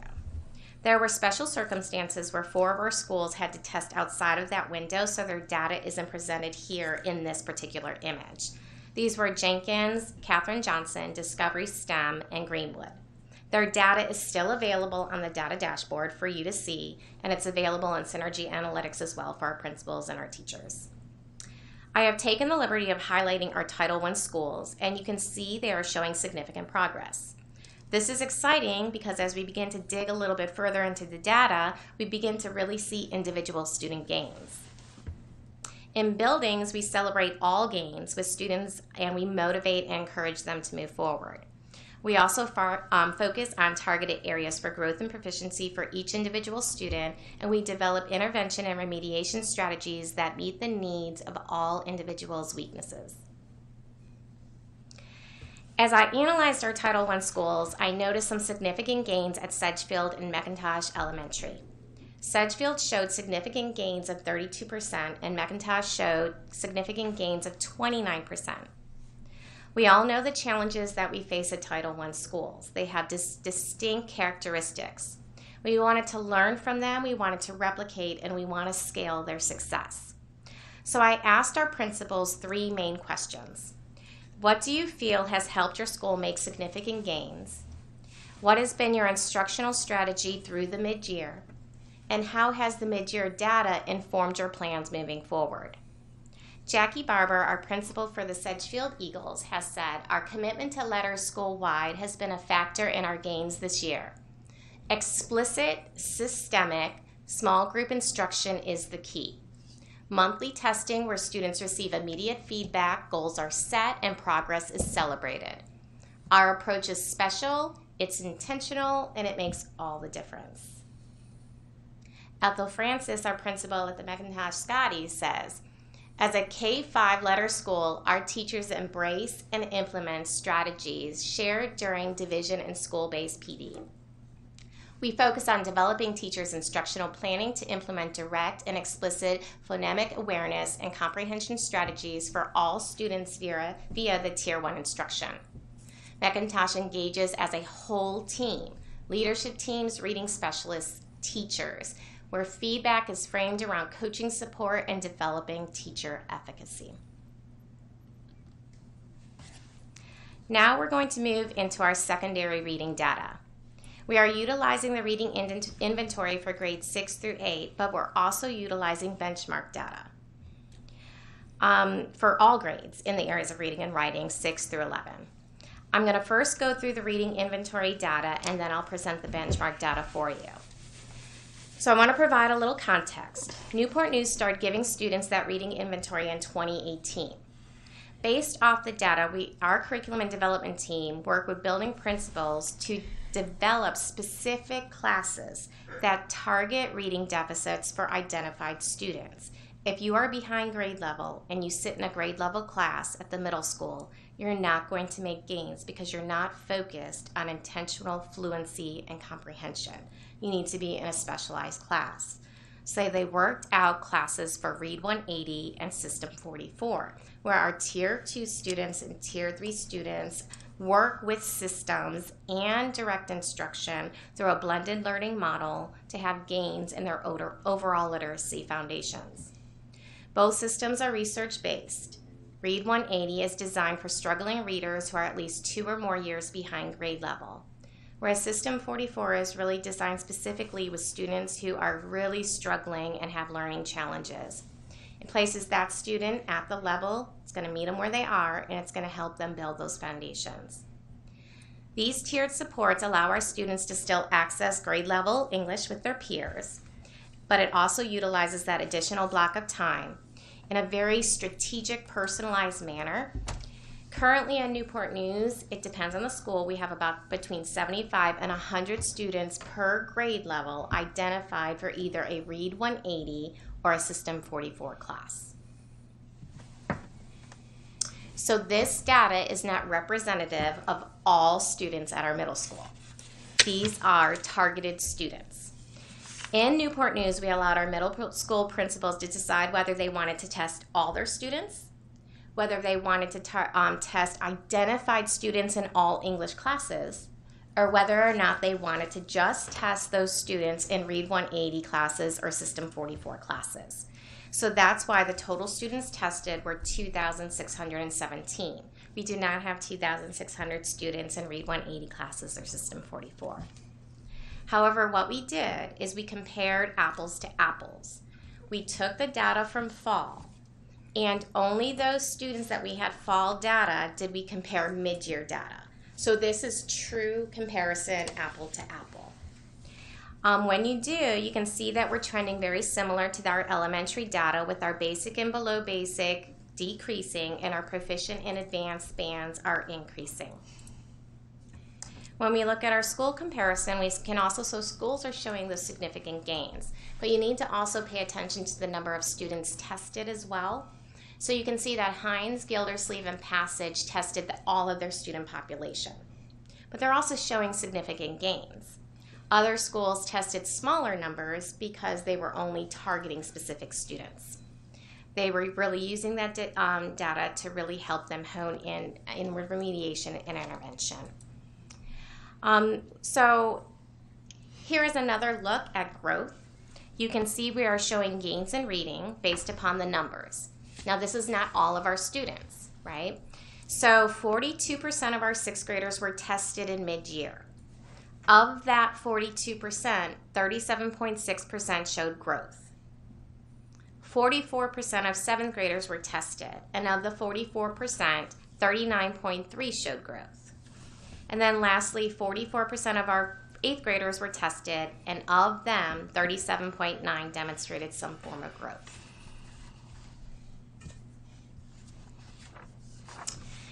As in typical years, Newport News created mid-year assessments and were given to determine student mastery of the taught content standards. This year, we've given all secondary math, reading, writing, science, and social studies division assessments. At the elementary level, we only gave division assessments in science, social studies, and writing. Considering the amount of testing we're doing with diagnostic testings, we didn't want to over-test our students, and we focused on growth due to unfinished learning. Also because the diagnostic assessments can really provide great data for how it informs instruction. For quarter 3, we will test all grade levels and content areas for content standard mastery, and that will help us refine our strategies to provide our students opportunities to readdress those content standards yet not mastered. Here you will see data for secondary reading and writing. As you can see, our students are working towards proficiency on content standards. We are utilizing this data during school-based PLC time to guide plans for additional supports, readjustment of pacing, resource provisioning, and additional instructional time. We dive down deeper into our benchmark data by looking at it by strand and item descriptor. Our assessments that we create are aligned to our SOLs. Because of that, we're able to break it down. They're broken down, the strands are identified as red, yellow, and green. That makes for analysis to be a little bit easier for our teachers and building leaders. All of the SDBQ dashboards can drill down by school, class, and student to address those specific needs at various levels. The data is driving discussions during instructional leadership meetings, teacher professional learning communities, department and grade level planning, and teacher lesson development. Through careful analysis of the data, we are able to track each student's individual successes and areas of focus. Targeted interventions and remediations are in place, and strategic placement are interwoven throughout the school day, after school, and along with Saturday schools. Leaders and teachers are not alone in the journey to ensure our students reach mastery of content standards. Schools are using what we call proficiency trackers like the one on the slide, and they use them with their students to personalize the instruction. Through the tracking of strand mastery identified by the SDBQ and Synergy dashboards, students are encouraged to take ownership of what they are learning and what they need to learn through goal setting. Classroom teachers, interventionists, reading specialists, administrators, and other support staff facilitated this process throughout the year. Now on to math. The Newport News Mathematics program builds upon the Virginia Mathematical Standards, but also supports 5 goals for students. We want our students to become mathematical problem solvers. We want them to communicate mathematically, reason mathematically, make mathematical connections, and use mathematical representations to model and interpret practical solutions. In 2018, the Newport News School Board adopted Eureka Mathematics as the instructional model for elementary mathematics. Eureka is a nationally ranked curriculum built around the core principle that students need to know more than the right answer when they're solving a problem. The curriculum helps our students make those mathematical connections, use representations and models to understand the why behind problem solving, and then it helps them to communicate and make meaning of math. This aligns directly with our goals established by the VDOE and the philosophy of our mathematics program. To support curriculum and instructional decisions, we are now using mathematics inventory to measure what mathematical principles our students are ready to learn. Through the use of a quantile score, we can measure students' growth in their mathematical thinking and foundations to help guide instructional practices and supports to personalize instruction for all students. The math inventory is given to all students in grades 2 through 5. The following slides identify student proficiencies in mathematical foundations. Based upon our data from spring of 2021, and across the state, we identified how difficult it was to teach math virtually. We were not surprised when our fall data showed that 63.7% of our students in grades 2 through 5 were below basic. We were committed to going into the school year with a strong model for mathematics and to include the continuation of the Eureka implementation, Eureka coaching in every single elementary school throughout the year, unit diagnostic tools through Eureka Equip that identifies learning gaps and addresses them through direct instruction and fluency practice. Our teachers meet weekly in PLCs to discuss data from the math inventory and Eureka Equip to provide our students with instruction that is tiered for their own personalized level of learning. As you can see, our efforts are paying off. We showed significant decrease in the numbers of students who measured below basic in fall to below basic in spring. We dropped 12.8 percentage points. We see huge shifts in the number of students who measure both proficient and advanced proficient. Like reading, this is the normal trend for improvement. Basic and below basic bands should decrease, and proficient and advanced should increase. If we dig a bit more, we can see these trends at each grade level. While coaching, professional learning, and the implementation of Eureka with Fidelity is still in its infancy, we continue to show gains. Please take a moment to look over the grade level data.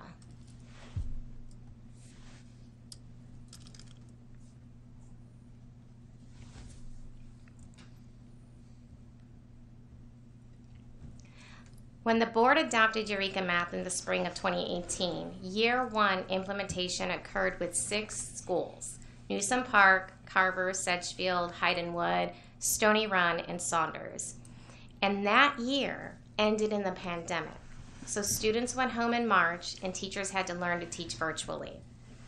Year 2 implementation of Eureka Math happened completely virtual, when the entire curriculum is designed for whole classroom in-person instruction. Year 3 is really like Year 1 for this curriculum, since its true implementation is finally face-to-face and in-person. And even despite this, you can see significant gains, especially in our Title I schools who face those distinct challenges. Hydenwood and Carver are both Title I schools, and they are showing significant gains. Hydenwood gained 26% in growth, and Carver has grown by 24%. We asked our principals those same 3 questions so we can learn and grow and scale. Brian Lieberman, our principal of Hydenwood Husky, says Hydenwood gains can be attributed to pre-assessments prior to teachers to identify unlearned standards, use of math interventionists to support personalized small group instruction, collaboration with the Eureka coach, and implementation of Eureka with Fidelity. In our examination of mid-year data, we were able to identify needs and provide necessary wraparound supports for teachers and students.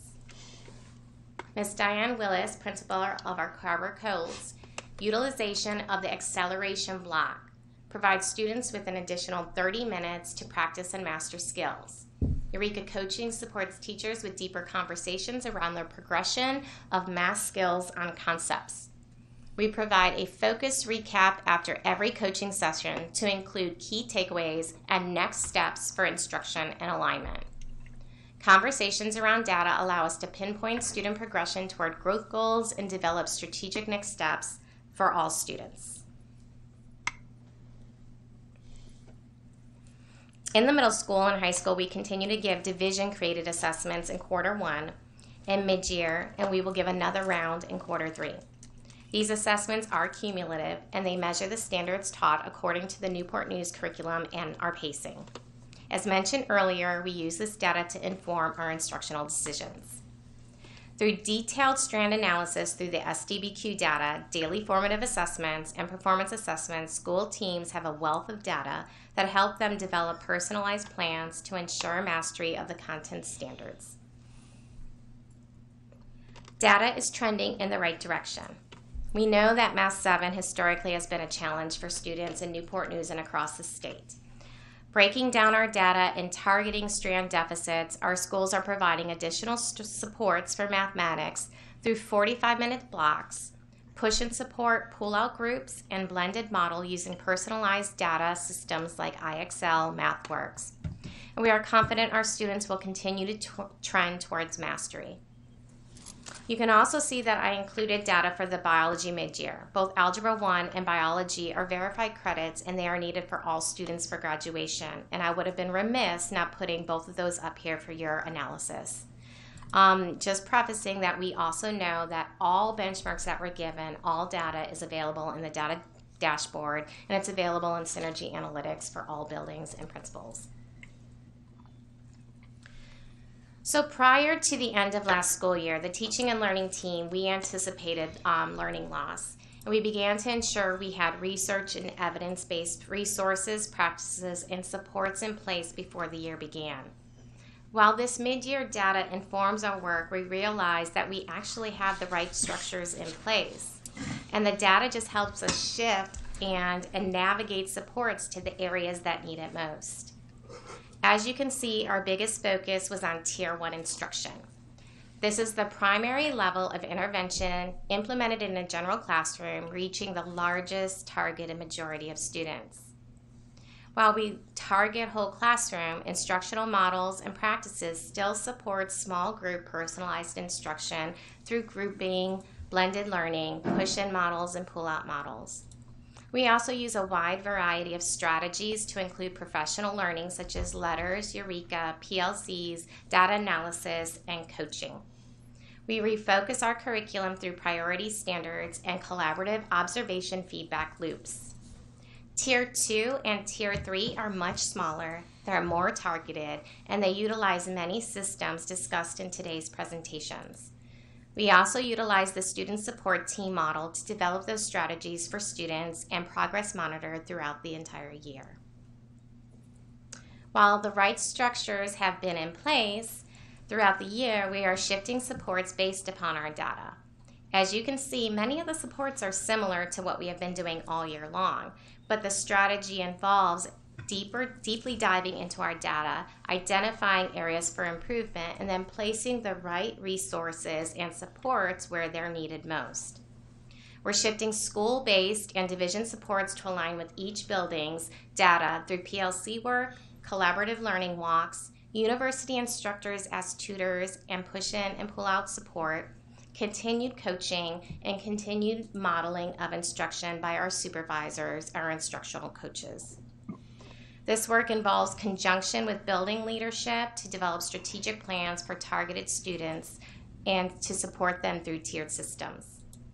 We've also internally identified areas for curriculum refinement based on the data to include pacing shifts, alignment, refinement to the written, taught, and assessed, and refinement in how we implement our curriculum in the classroom. As you know, data collection, analysis, and targeted supports do not stop mid-year. This is an ongoing collaborative process where we ourselves are true learners in that process. We humbly accept what the data tells us, and regardless of how passionate we are about a model, about a program, about a system. And we will adjust and always do what is in the best interest of our students in Newport News. We will assess all content standards at the end of quarter 3 and the beginning of quarter 4, grades 3 and up, to help determine student SOL and grade level readiness. That we will continue to use diagnostic data as well. That data will go through the end of April. It will help inform summer learning and will also help inform and help us set up for fall learning. This concludes my very long presentation. What questions can I answer for you? All right. Questions? Dr. Best? Thank you, Dr. Maglemont. Very detailed, specific. It's just a lot to digest at this hour, but I appreciate it. For the letters training, now are all teachers, it was like a course, am I correct? Yes, it is. So was the expectation for them to continue and complete that course, or were they kind of given a break on? We did give them a break. So all teachers who were letters trained this year, it's just been a hard year. And we gave them the opportunity to kind of pause and regroup either in summer or next fall or this upcoming fall. And I think we only had 40 teachers take us up on that. The majority of teachers who were undergoing training this year wanted to move forward with the training, and it's fun going through learning walks and looking at classroom observations and seeing our teachers implement the strategies, even though they're not asked to implement yet, but they're doing that, and it's exciting seeing that. Okay, and two more things. For the middle school, they were given the option to test selected students or all of their students for middle school, and when I glanced at it, it was quick. It looked like the schools that did all of them seem to be doing a little bit better.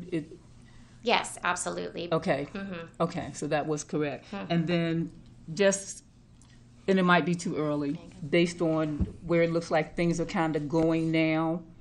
What are your predictions for summer session? What are you kind of anticipating? Absolutely, that's a great question. Our instructional team is currently meeting. I don't know, I have Miss Lori Wall here and Dr. Joanne Jones. I don't know if they want to speak to that yet. We definitely are utilizing our diagnostic data, but we're waiting until fall. So that fourth diagnostic term, we will look at that data and it will help drive what students we want to push into summer school. Now you know that our summer school will be intense reading and mathematics as well, but we also have enrichment for summer programs as well because we want our students to receive acceleration and explore different opportunities besides just being in the classroom.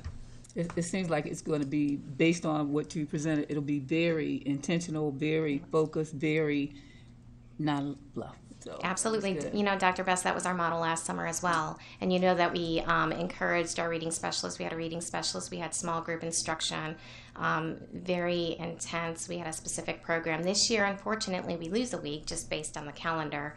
But our goal is to still hit it hard and to make sure that our students have another opportunity to try and catch up.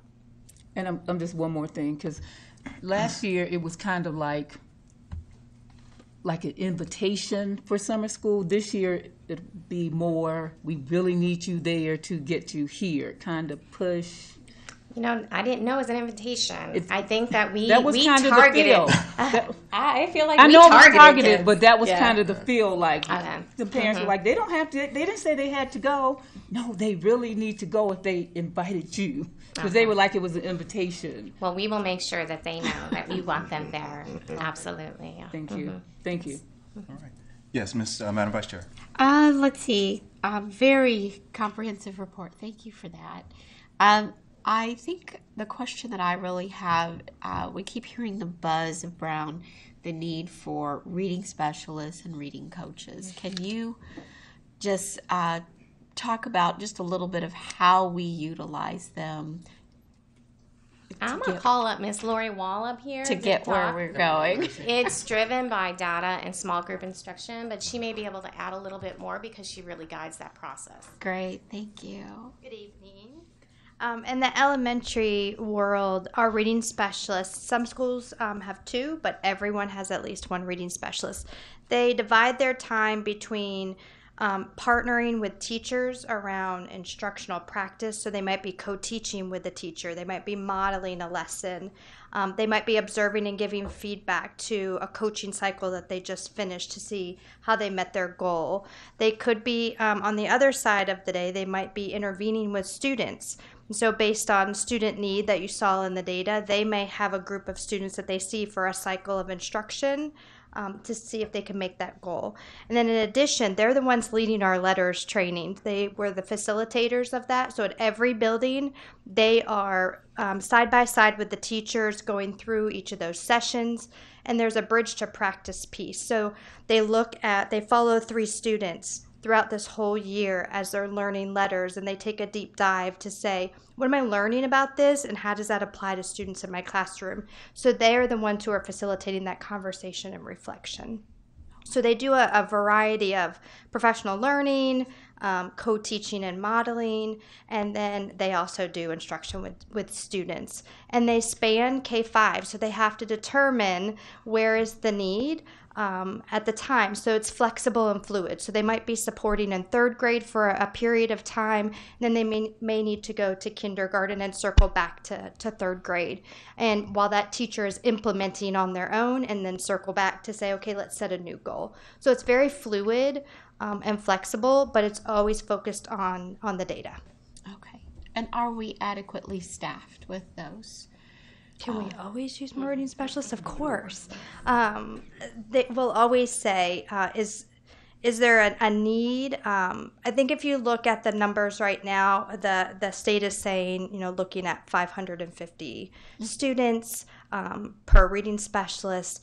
Is there always a need for kids to have high quality access to people who have reading instruction? Absolutely. So I guess I'll always say yes. But do we work really strong with what we have, and do we outfit our schools that are in a higher need with an extra reading specialist? That's something I think that's special about Newport News. Not everyone has access to the level of reading specialists that we do. And so I think that's a selling point for us, that you're going to have high levels of support if you become a teacher here at Newport News. Okay, great. Thank you. Mr. Ely. Thank you for your amazing presentation. Quick question. I know we're doing a lot to help the kids who had a significant amount of learning loss over the pandemic. But what about the kids like me? When I was in high school, I went to summer school every year and didn't need to go to summer school. Are kids allowed to go to summer school to gain that extra knowledge? Or if they just want to be in summer school to get ahead, will they be able to do that as well? And what drives who can come to summer school is really the need and the number of teachers that we have that sign up, Mr. Ely. So if our need is very high and we have a lot of students that have been invited or mandated, they may have to take up that seat. But Newport News, we have plenty of opportunities for enrichment. We have camps, we have the EAGER program, we have outdoor education. There are so many ways that a student can advance their learning. We also have Virtual Virginia as well, which is another way for our middle school and high school students to advance their learning. So again, lots of opportunities, but I can't promise that we will have seats for every student who just wants to come to summer school. I wish we could. That's good. I'm excited to hear that. So how we pushing this, I want to see us push those opportunities to the enrichment, because every child is not behind. There's some kids, it's like, I want to learn more, I want to get ahead. So how we pushing the learning loss, we could push the other way of ways you could get ahead during the summer in Newport News. Yeah. But thank you so much. It was an amazing presentation. A lot of numbers, a lot of data. I'm sure Douglas appreciate this 100%. So thanks again for all the hard work you and your team is doing. Thank you. Yes, Ms. Amy. I'm going to go back to Dr. Best's question on who was tested for what, just so I make sure I know when I'm looking at the database. Absolutely. So the elementary testing, was PALS everyone? PALS is for fall, everyone tests, and that's how they get identified. Right. So if they don't meet the benchmark, they're identified. This year, for mid-year, we really focused on our PALS ID'd students, and we tested them. And then we even tested by category. So let's say, Miss Amen, in one category you soared. Maybe I didn't test you there, but I tested you on the ones that you did not meet benchmark. So we were intentional on who we tested because there is so much testing. And we really wanted it to inform what we're doing in the classroom because it's a form of progress monitoring and it helps inform what you're going to do. Now, for reading inventory, all students 2 through 5 tested. But at the middle school, it just depended on principal leadership. They might have had all their students test in English classes. They may have targeted students in English classes, or they said we're just going to have our Tier 2 and Tier 3 students tested. Okay. How about the math testing? Math testing was all math for our elementary, and at the middle school, it was more targeted, smaller numbers. Yes. Thank you. We used our math benchmark assessments for our middle school data. Thank you. Oh, one more. Yes, Dr. Best. So what type of information does the math inventory give teachers to aid students in their weak areas? It's really going to look at their fluency in math, their ability to compute problem solving. There are certain categories that are listed. I don't have those in front of me, and I can get you those, Dr. Best. And you'll be able to find those in the data as well. But I don't have them. Lori, do you have them memorized? No, there's a fluency, and then it looks at all the strands, Mhm. like computation and estimation. So it'll give an individual report for a Mhm. student. I will tell you that the RI and the MI dashboards, the reports for teachers, a wealth of information. There is so much you can gather from looking at a student report. And if you would like to see an individualized student report that will not be in your data dashboard, let us know. We will get you a few of them and let you, both RI and MI will block out student names, and we'll let you see how detailed they are and really how they tell the teacher what gaps you're missing in those foundational skills that enable you to move forward mathematically or through reading.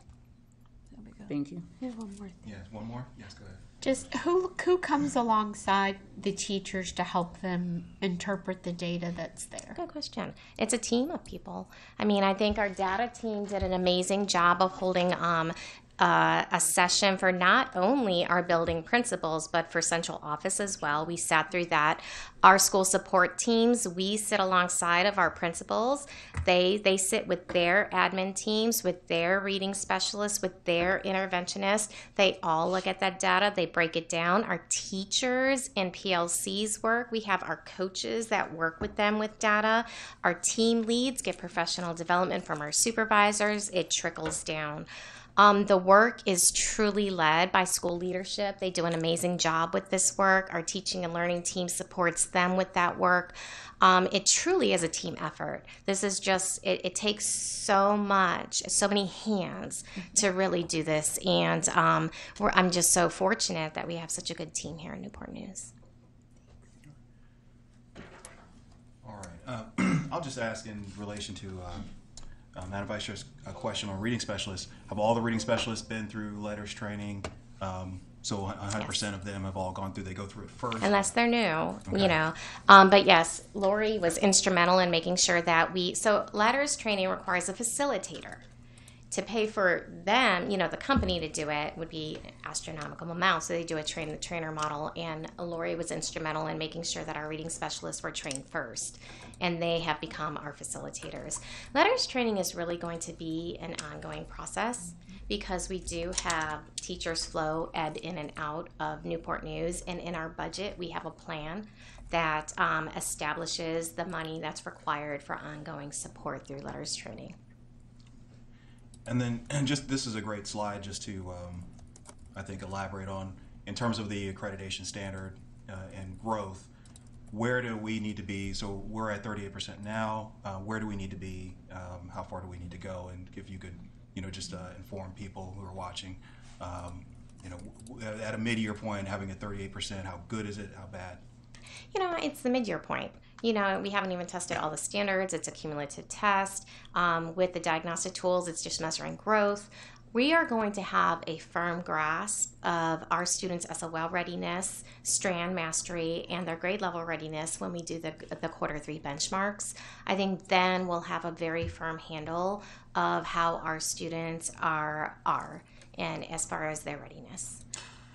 And to piggyback off that response, one of our strategy also is to identify the retesters, the students who tested in the spring of last year and in the fall, because they're eligible for growth, right? So to maximize that, identifying those students who are eligible for growth, in particular spring of last year, and seeing where they fall, where their data falls in terms of testing, because they will the ones who will get the growth points as they show growth in the spring.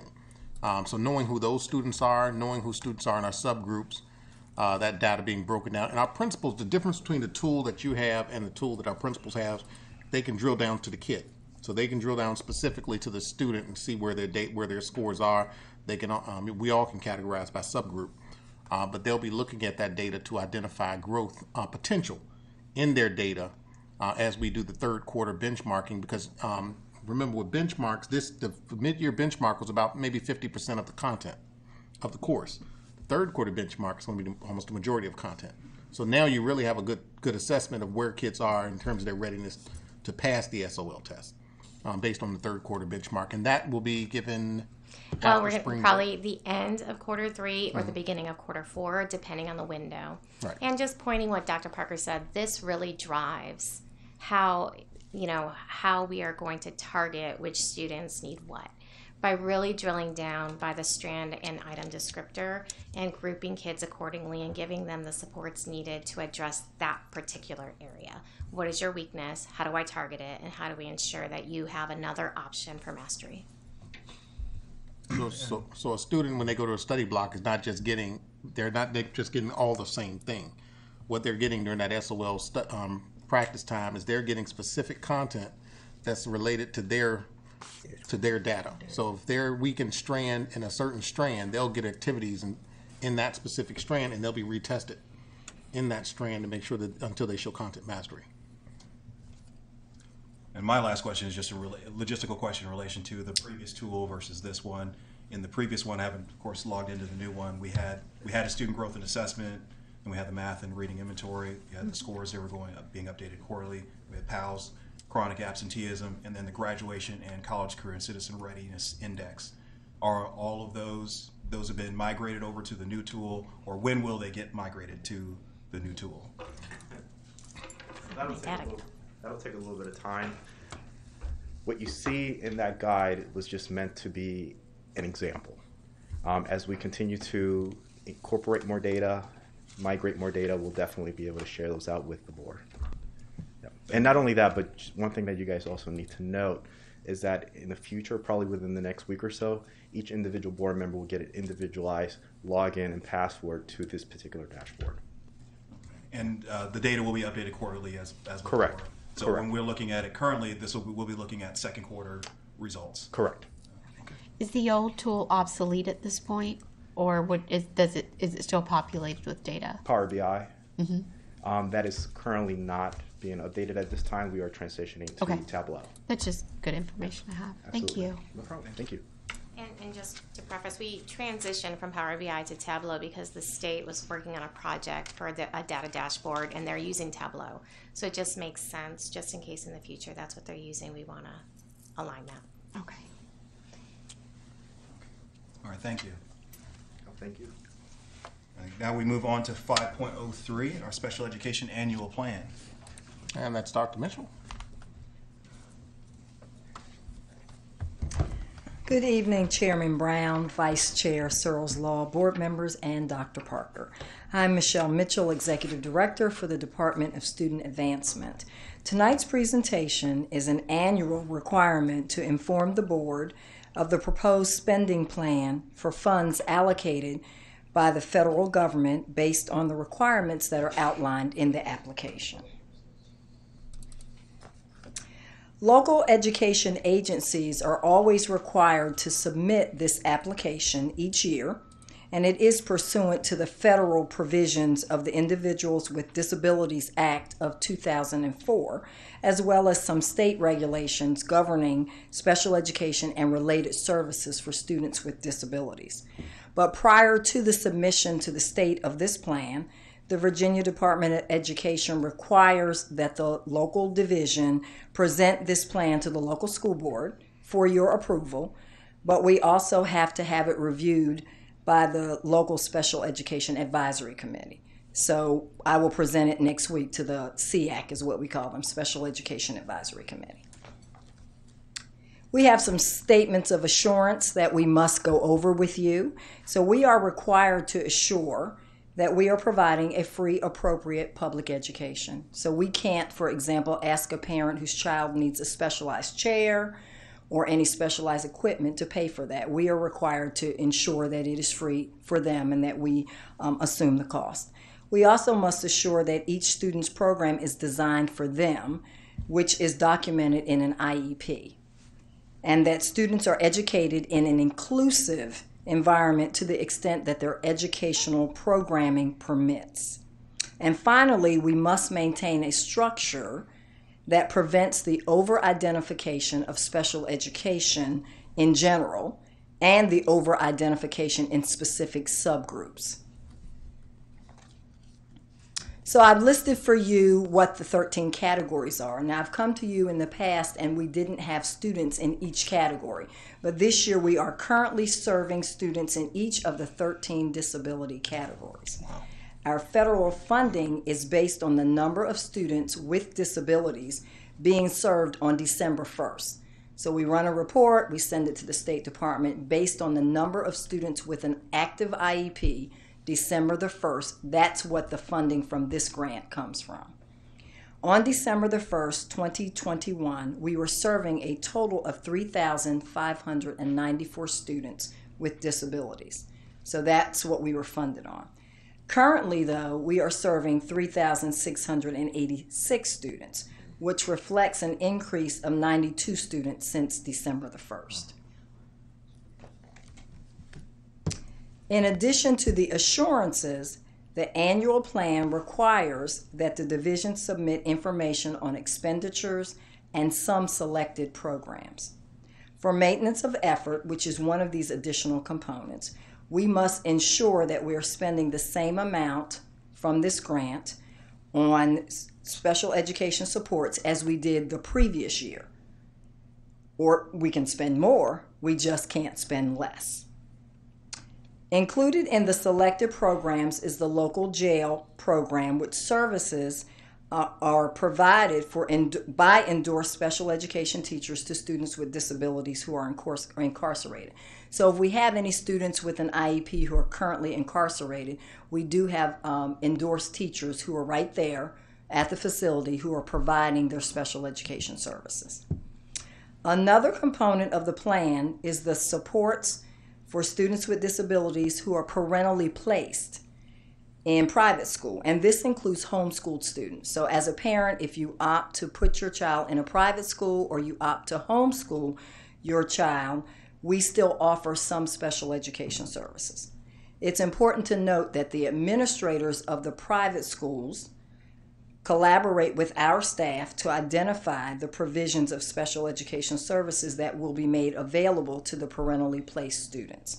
In previous years, the administrators, in conjunction with our staff, have opted to offer speech-language services to those students who are found eligible. In addition, we also collaborate with the parentally placed private school students administrators to offer professional development. So in other words, if we have students who are receiving special education services in a private school, we offer that those teachers can attend our professional development. And sometimes they will even call us to say, we'd like to know more about this. Can you provide a professional development for us? And we of course provide that for them. We also assist families with Child Find. And if you're not familiar with Child Find, we are mandated by the state to evaluate any student if someone assumes or thinks that the child may have a disability. So we have parents who call us that say, I think my child may have a disability. What do I do? So we evaluate those students. We have doctors that call us to say, I think this student has a disability. The parent will be calling you. Please look into that. So that's considered Child Find. So we work with the parentally placed private schools to do the Child Find. The last component, of course, is the funding expenditures. It is separated in two sections. Title 6B, which are funds for pre-K through 12th grade, and then Title 6C, which is for preschool special education only. State, federal, and local funding support the special education program in its entirety. Now, I put that statement in there because I want to make sure that the public understands that this is not the only funding that we have for special education. You know, we have funding that comes from the local budget as well. Title 6B and 6C represent $6.7 million of the overall funding. So we are proposing to continue to utilize this $6.7 million funding for personnel, which includes a parent resource coordinator, which by the way is required by the state, and extended school year services for those qualifying students. So we are asking that we continue to use this funding to pay for teachers, sign language interpreters, social workers, the parent coordinator, instructional assistants that are vitally needed in the classroom.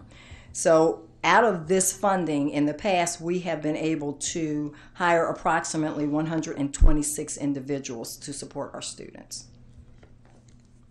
So I wouldn't come up here without trying to give us a little bit of glows. That's just about the funding plan. So we're asking that you consider the funding that we are requesting or being given from the state, and that we would continue to use that for personnel. But I do want to close this presentation by highlighting some of the outcomes of the hard work of our student, staff, and families.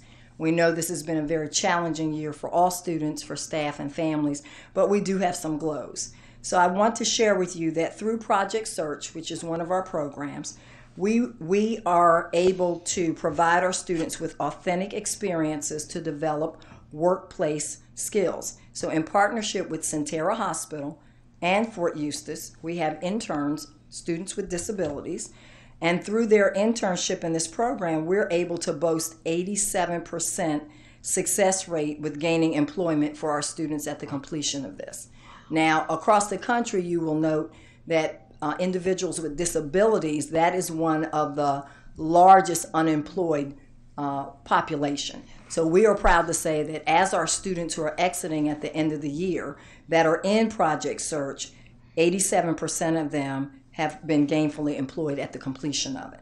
We are really proud to say that already this year, one of our current students has been offered a full-time job that includes health care and retirement benefits. So we're really excited about that. We also have a partnership with the Virginia Department of Education's MOVE Transition Program that has provided expanded opportunities for our students to learn about post-secondary options through guest speakers and on-campus tours at local universities. We have also partnered this year extensively with the Special Education Training and Technical Assistance Center at Old Dominion University and the College of William & Mary to provide our staff with targeted professional development in the areas of literacy, math, positive behavior supports, and assistive technology. So that's an additional support that we have in addition to the supervisors that provide professional development right here. We've reached out to Old Dominion as well as the College of William & Mary, and we're really excited. Some of our professional developments that have been virtual in partnership with these two universities have had 98 staff members that have logged in and have stayed the entire time. So that says a lot when you can log off when you want to. So we're really excited about that partnership. Another thing that we are very excited about is the fact that we make every effort to support our parents. So as you noticed in the presentation regarding the funding, the state requires that we have a parent resource coordinator. So our parent resource coordinator connects our families with a variety of resources to enhance their knowledge and understanding of special education, including access to community workshops. So on the screen, I just have a couple of the workshops that our parents have been able to attend because our parent resource coordinator has connected them with this. Our coordinator is also available to respond to any parent questions and to support them through the educational process. And lastly, here are some highlights on student progress. So we went into the dashboard as Dr. Manglamont described very nicely to you. And so we want to just highlight two additional schools. So at Knollwood Meadows, scores on the reading inventory for students with disabilities reflected that 18% of students with disabilities have moved into a higher reading band from the beginning of the year to mid-year. So we're really excited about that 18% increase at this school. Additionally, by mid-year, 19% of students with disabilities at BC Charles have moved into a higher math achievement level based on their results from the math inventory. So again, we're trending in the right direction. We are providing our teachers with the support and the resources that they need to assist our students. During our next board meeting on April 19th, we will be seeking your approval of the proposed plan and will submit it to the Virginia Department of Education no later than May 14th. Your approval of this plan will enable us to continue providing support staff in order to support the continued growth of our students with disabilities. So this concludes my presentation, and I am happy to provide additional information if needed. Questions? All right. Thank you, Dr. Mitchell. Thank you. And we'll move on to item 5.04, our new and revised policies.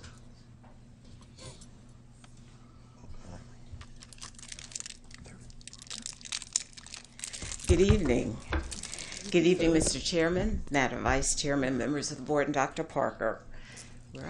It's a pleasure to share highlights from 10 new and revised policies and procedures with you this evening, which will also include the start of our policy chapter review for this year. As you know, one of the major roles of the school division of the school board is to set the policy direction for the school division. So we're fortunate to have 2 board members on our policy committee, Dr. Best and Mrs. Amen, along with a principal from each level, administrators from the Department of Teaching and Learning and the Office of School Leadership, a teacher, 2 attorneys, and myself as the policy administrator. The first policy that I will highlight this evening is on administering medications to students, which we are revising to reflect changes in recent state legislation. And following that policy, I will review our instruction policy chapter. Since that chapter has over 100 policies, procedures, and exhibits combined, we divided our review into 3 groups. So this evening I will share the first group of the instruction policy chapter for review. Now, we're starting the evening by revising our administering medications to students policy to reflect new state legislation that requires our schools to have albuterol inhalers to in administering albuterol to any student experiencing respiratory distress. The purpose of the new requirement is to reduce the amount of time students spend away from the classroom and to make schools safer for students. We also developed a new procedure or protocol for using albuterol, and it details how the staff will be trained to store and administer the medication. And now to our policy chapter review.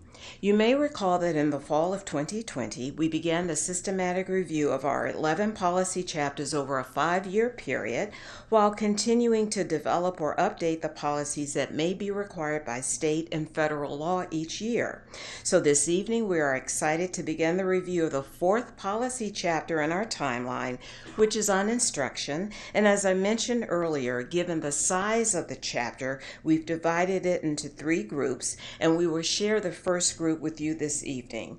I would like to thank our Chief Academic Officer, Dr. Tingla Mangamont, and her staff for sharing their expertise so that we could complete this important work. So the Policy Committee reviewed approximately 32 documents, including 23 policies and 9 procedures and exhibits in the chapter. We made revisions to 22 policies, procedures, and exhibits.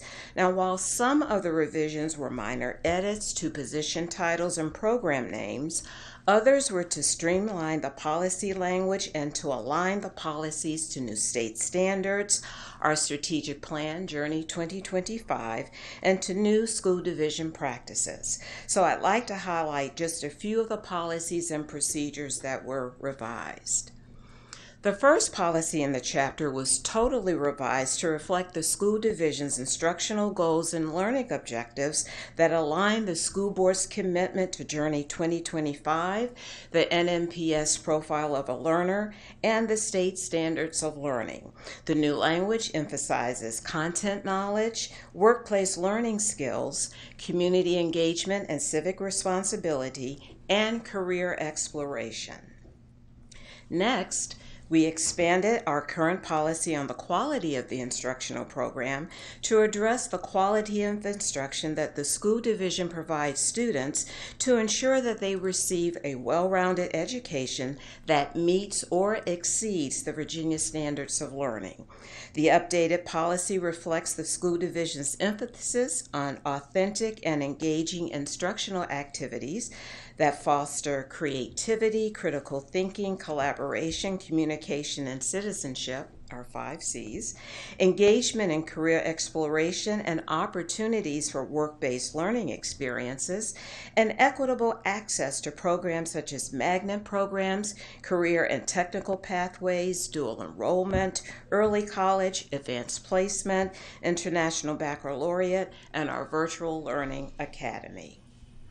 In this next policy, which addresses the length and other requirements for the school year and the school day, we added the state provision that allows the school board to waive the 140-hour clock requirement for high school credit if the class covers all of the content and skills included in the relevant standards of learning. So to do this, the school division must demonstrate that the content of the course is comparable to 140 hours of instruction and meets the objectives of the course. We also updated the procedure to add that the school board may revise the school calendar during the school year as circumstances warrant while following the state code requirements. So next, in keeping with our current practice, we added language to the, We added language to the academic day policy to allow the superintendent to authorize early closings, delayed openings, and other adjustments to the length of the school day as long as they comply with state requirements for the total number of instructional hours or days. This is important in allowing the school division the flexibility to provide programs such as our virtual learning academy. Now, the school division provides homebound instruction to eligible students whose medical needs, be they physical or emotional, prevent them from attending school regularly for an extended period of time. So for clarification, we added text to the policy to emphasize that homebound instruction provides an instructional link with the school in order to facilitate the student's return to the physical classroom as soon as possible. The language that we added also states that homebound instruction provides priority to core academic subjects and does not guarantee specialty classes or elective courses. Now, our policy on home instruction, which we often call homeschooling, states that the school division will follow the guidelines from the Virginia Department of Education for parents who wish to educate their students at home. We revised the policy to make it more reader-friendly in addressing the school division's responsibility to develop procedures for processing home instruction requests, for monitoring the student's educational progress, for providing college placement test information, and for coordinating the process for students who wish to transfer from home instruction to the classroom. Our next policy focuses on the school division's adult education program, which provides courses in academics and workforce development. The policy was expanded to include information on the National External Diploma Program, which leads to an adult high school diploma. Our adult education program administers the National Diploma, which includes a performance assessment system that evaluates the reading, writing, math, and workforce readiness skills of participants, and then provides a self-paced and flexible program for adults who are comfortable working independently towards the diploma. Now, the purpose of this last policy and procedure is to establish guidelines for instructional and student activity field trips that are extensions of academic, athletic, and other student activities. So to provide greater clarity, we added definitions to the policy for an instructional field trip, a student activity field trip, and for regional and extended field trips. The procedure to the policy was streamlined by removing teacher trip checklist and other information already required on field trip request forms. So in terms of our next steps, the revised policies will come before the school board for action at your April 19th meeting. And once approved, the revised policies, procedures, and exhibits will be posted on our school division websites and disseminated to our schools and public libraries. So this concludes my report this evening, and joining me to respond to questions is our lead expert on instruction, who you heard earlier this evening, Dr. Manglemont. So thank you. All right, well, thank you, Ms. Brooks. And so we all have a lot of reading to do between now and next month. Yes, we do. So all the board members will direct our questions to Dr. Parker, as I'm sure there's going to be numerous questions. So we have 30 days to get our questions to Dr. Parker. Great, thank you. All right, so the next on our agenda is 5.05, the attendance report, 5.06, the membership report, 5.07, construction report. Board members, you received copies of these reports. Do you have any questions on them at this time? All right. Hearing none, then we'll move on to 5.08, comments by the superintendent. Thank you, Mr. Chairman. A few accolades to give some shout outs to a few of our schools and students this evening. So I will have a short comments, but I think they're well deserved. 3 NNPS archery teams and 3 individual archers are advancing to the National Archery Tournament in Louisville, Kentucky in May after sweeping the state tournament on March 12th.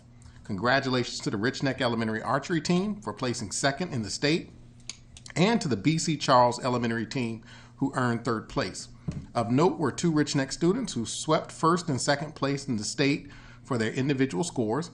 Addison Williamson won 1st place, while Hadasia Bates took 2nd place in the state tournament.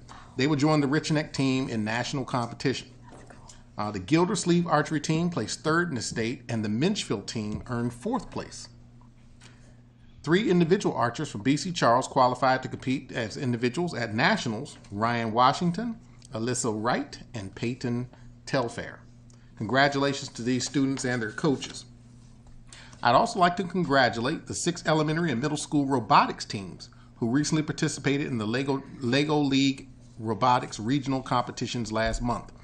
Teams from Crittenden, Booker T. Washington, and Passage Middle Schools, and Katherine Johnson, Deer Park, and Sedgefield Elementaries worked collaboratively to research and offer a solution to a real issue involving the transportation of cargo. The teams built their model and designed processes to address and resolve their transportation issue. The Newport News robotics program had the largest percentage of teams competing in the event across the region. Yay. Congratulations to the Booker T. Washington Middle School team who won the Core Values Award, and the team from Mary Passage Middle who earned the Judges' Choice Award. And also congratulations to one of our principals, Dr. Dara White, principal of Newsom Park Elementary School, who earned an Everyday Hero Award by Channel 3. Dr. White was honored for making sure her students have a solid foundation for lifelong learning. She was presented with a certificate and a $300 gift card. Dr. White was presented with the award during a book fair sponsored by the TV station, where every student was able to select 5 books of their own to take home. We'd like to congratulate Dr. White on this well-deserved recognition. And lastly, I will remind to families and staff on Friday, April 1st, there will be a virtual learning day for all students. And April 4th through the 8th, yay, is spring break. So all schools and offices will be closed. I wish everyone a happy spring break. And that concludes my report, Mr. Chairman. Thank you, Dr. Parker. So we're all really great things happening. So we'll move on now to item 6, which is another opportunity to hear from the public. Madam Clerk, do we have any cards? All right. There being no cards, then to my left, we have some birthdays. I'll acknowledge Mr. Ely, Mr. Hunter, and Dr. Parker. All had birthdays this month, so happy birthday. March babies. Wish you happy birthday to all of you.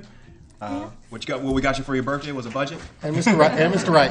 Oh, and Mr. Wright. Yeah, and Mr. Wright. So happy birthday to you as well. And Pat somewhere around. And with that, we'll stand adjourned. Thank you.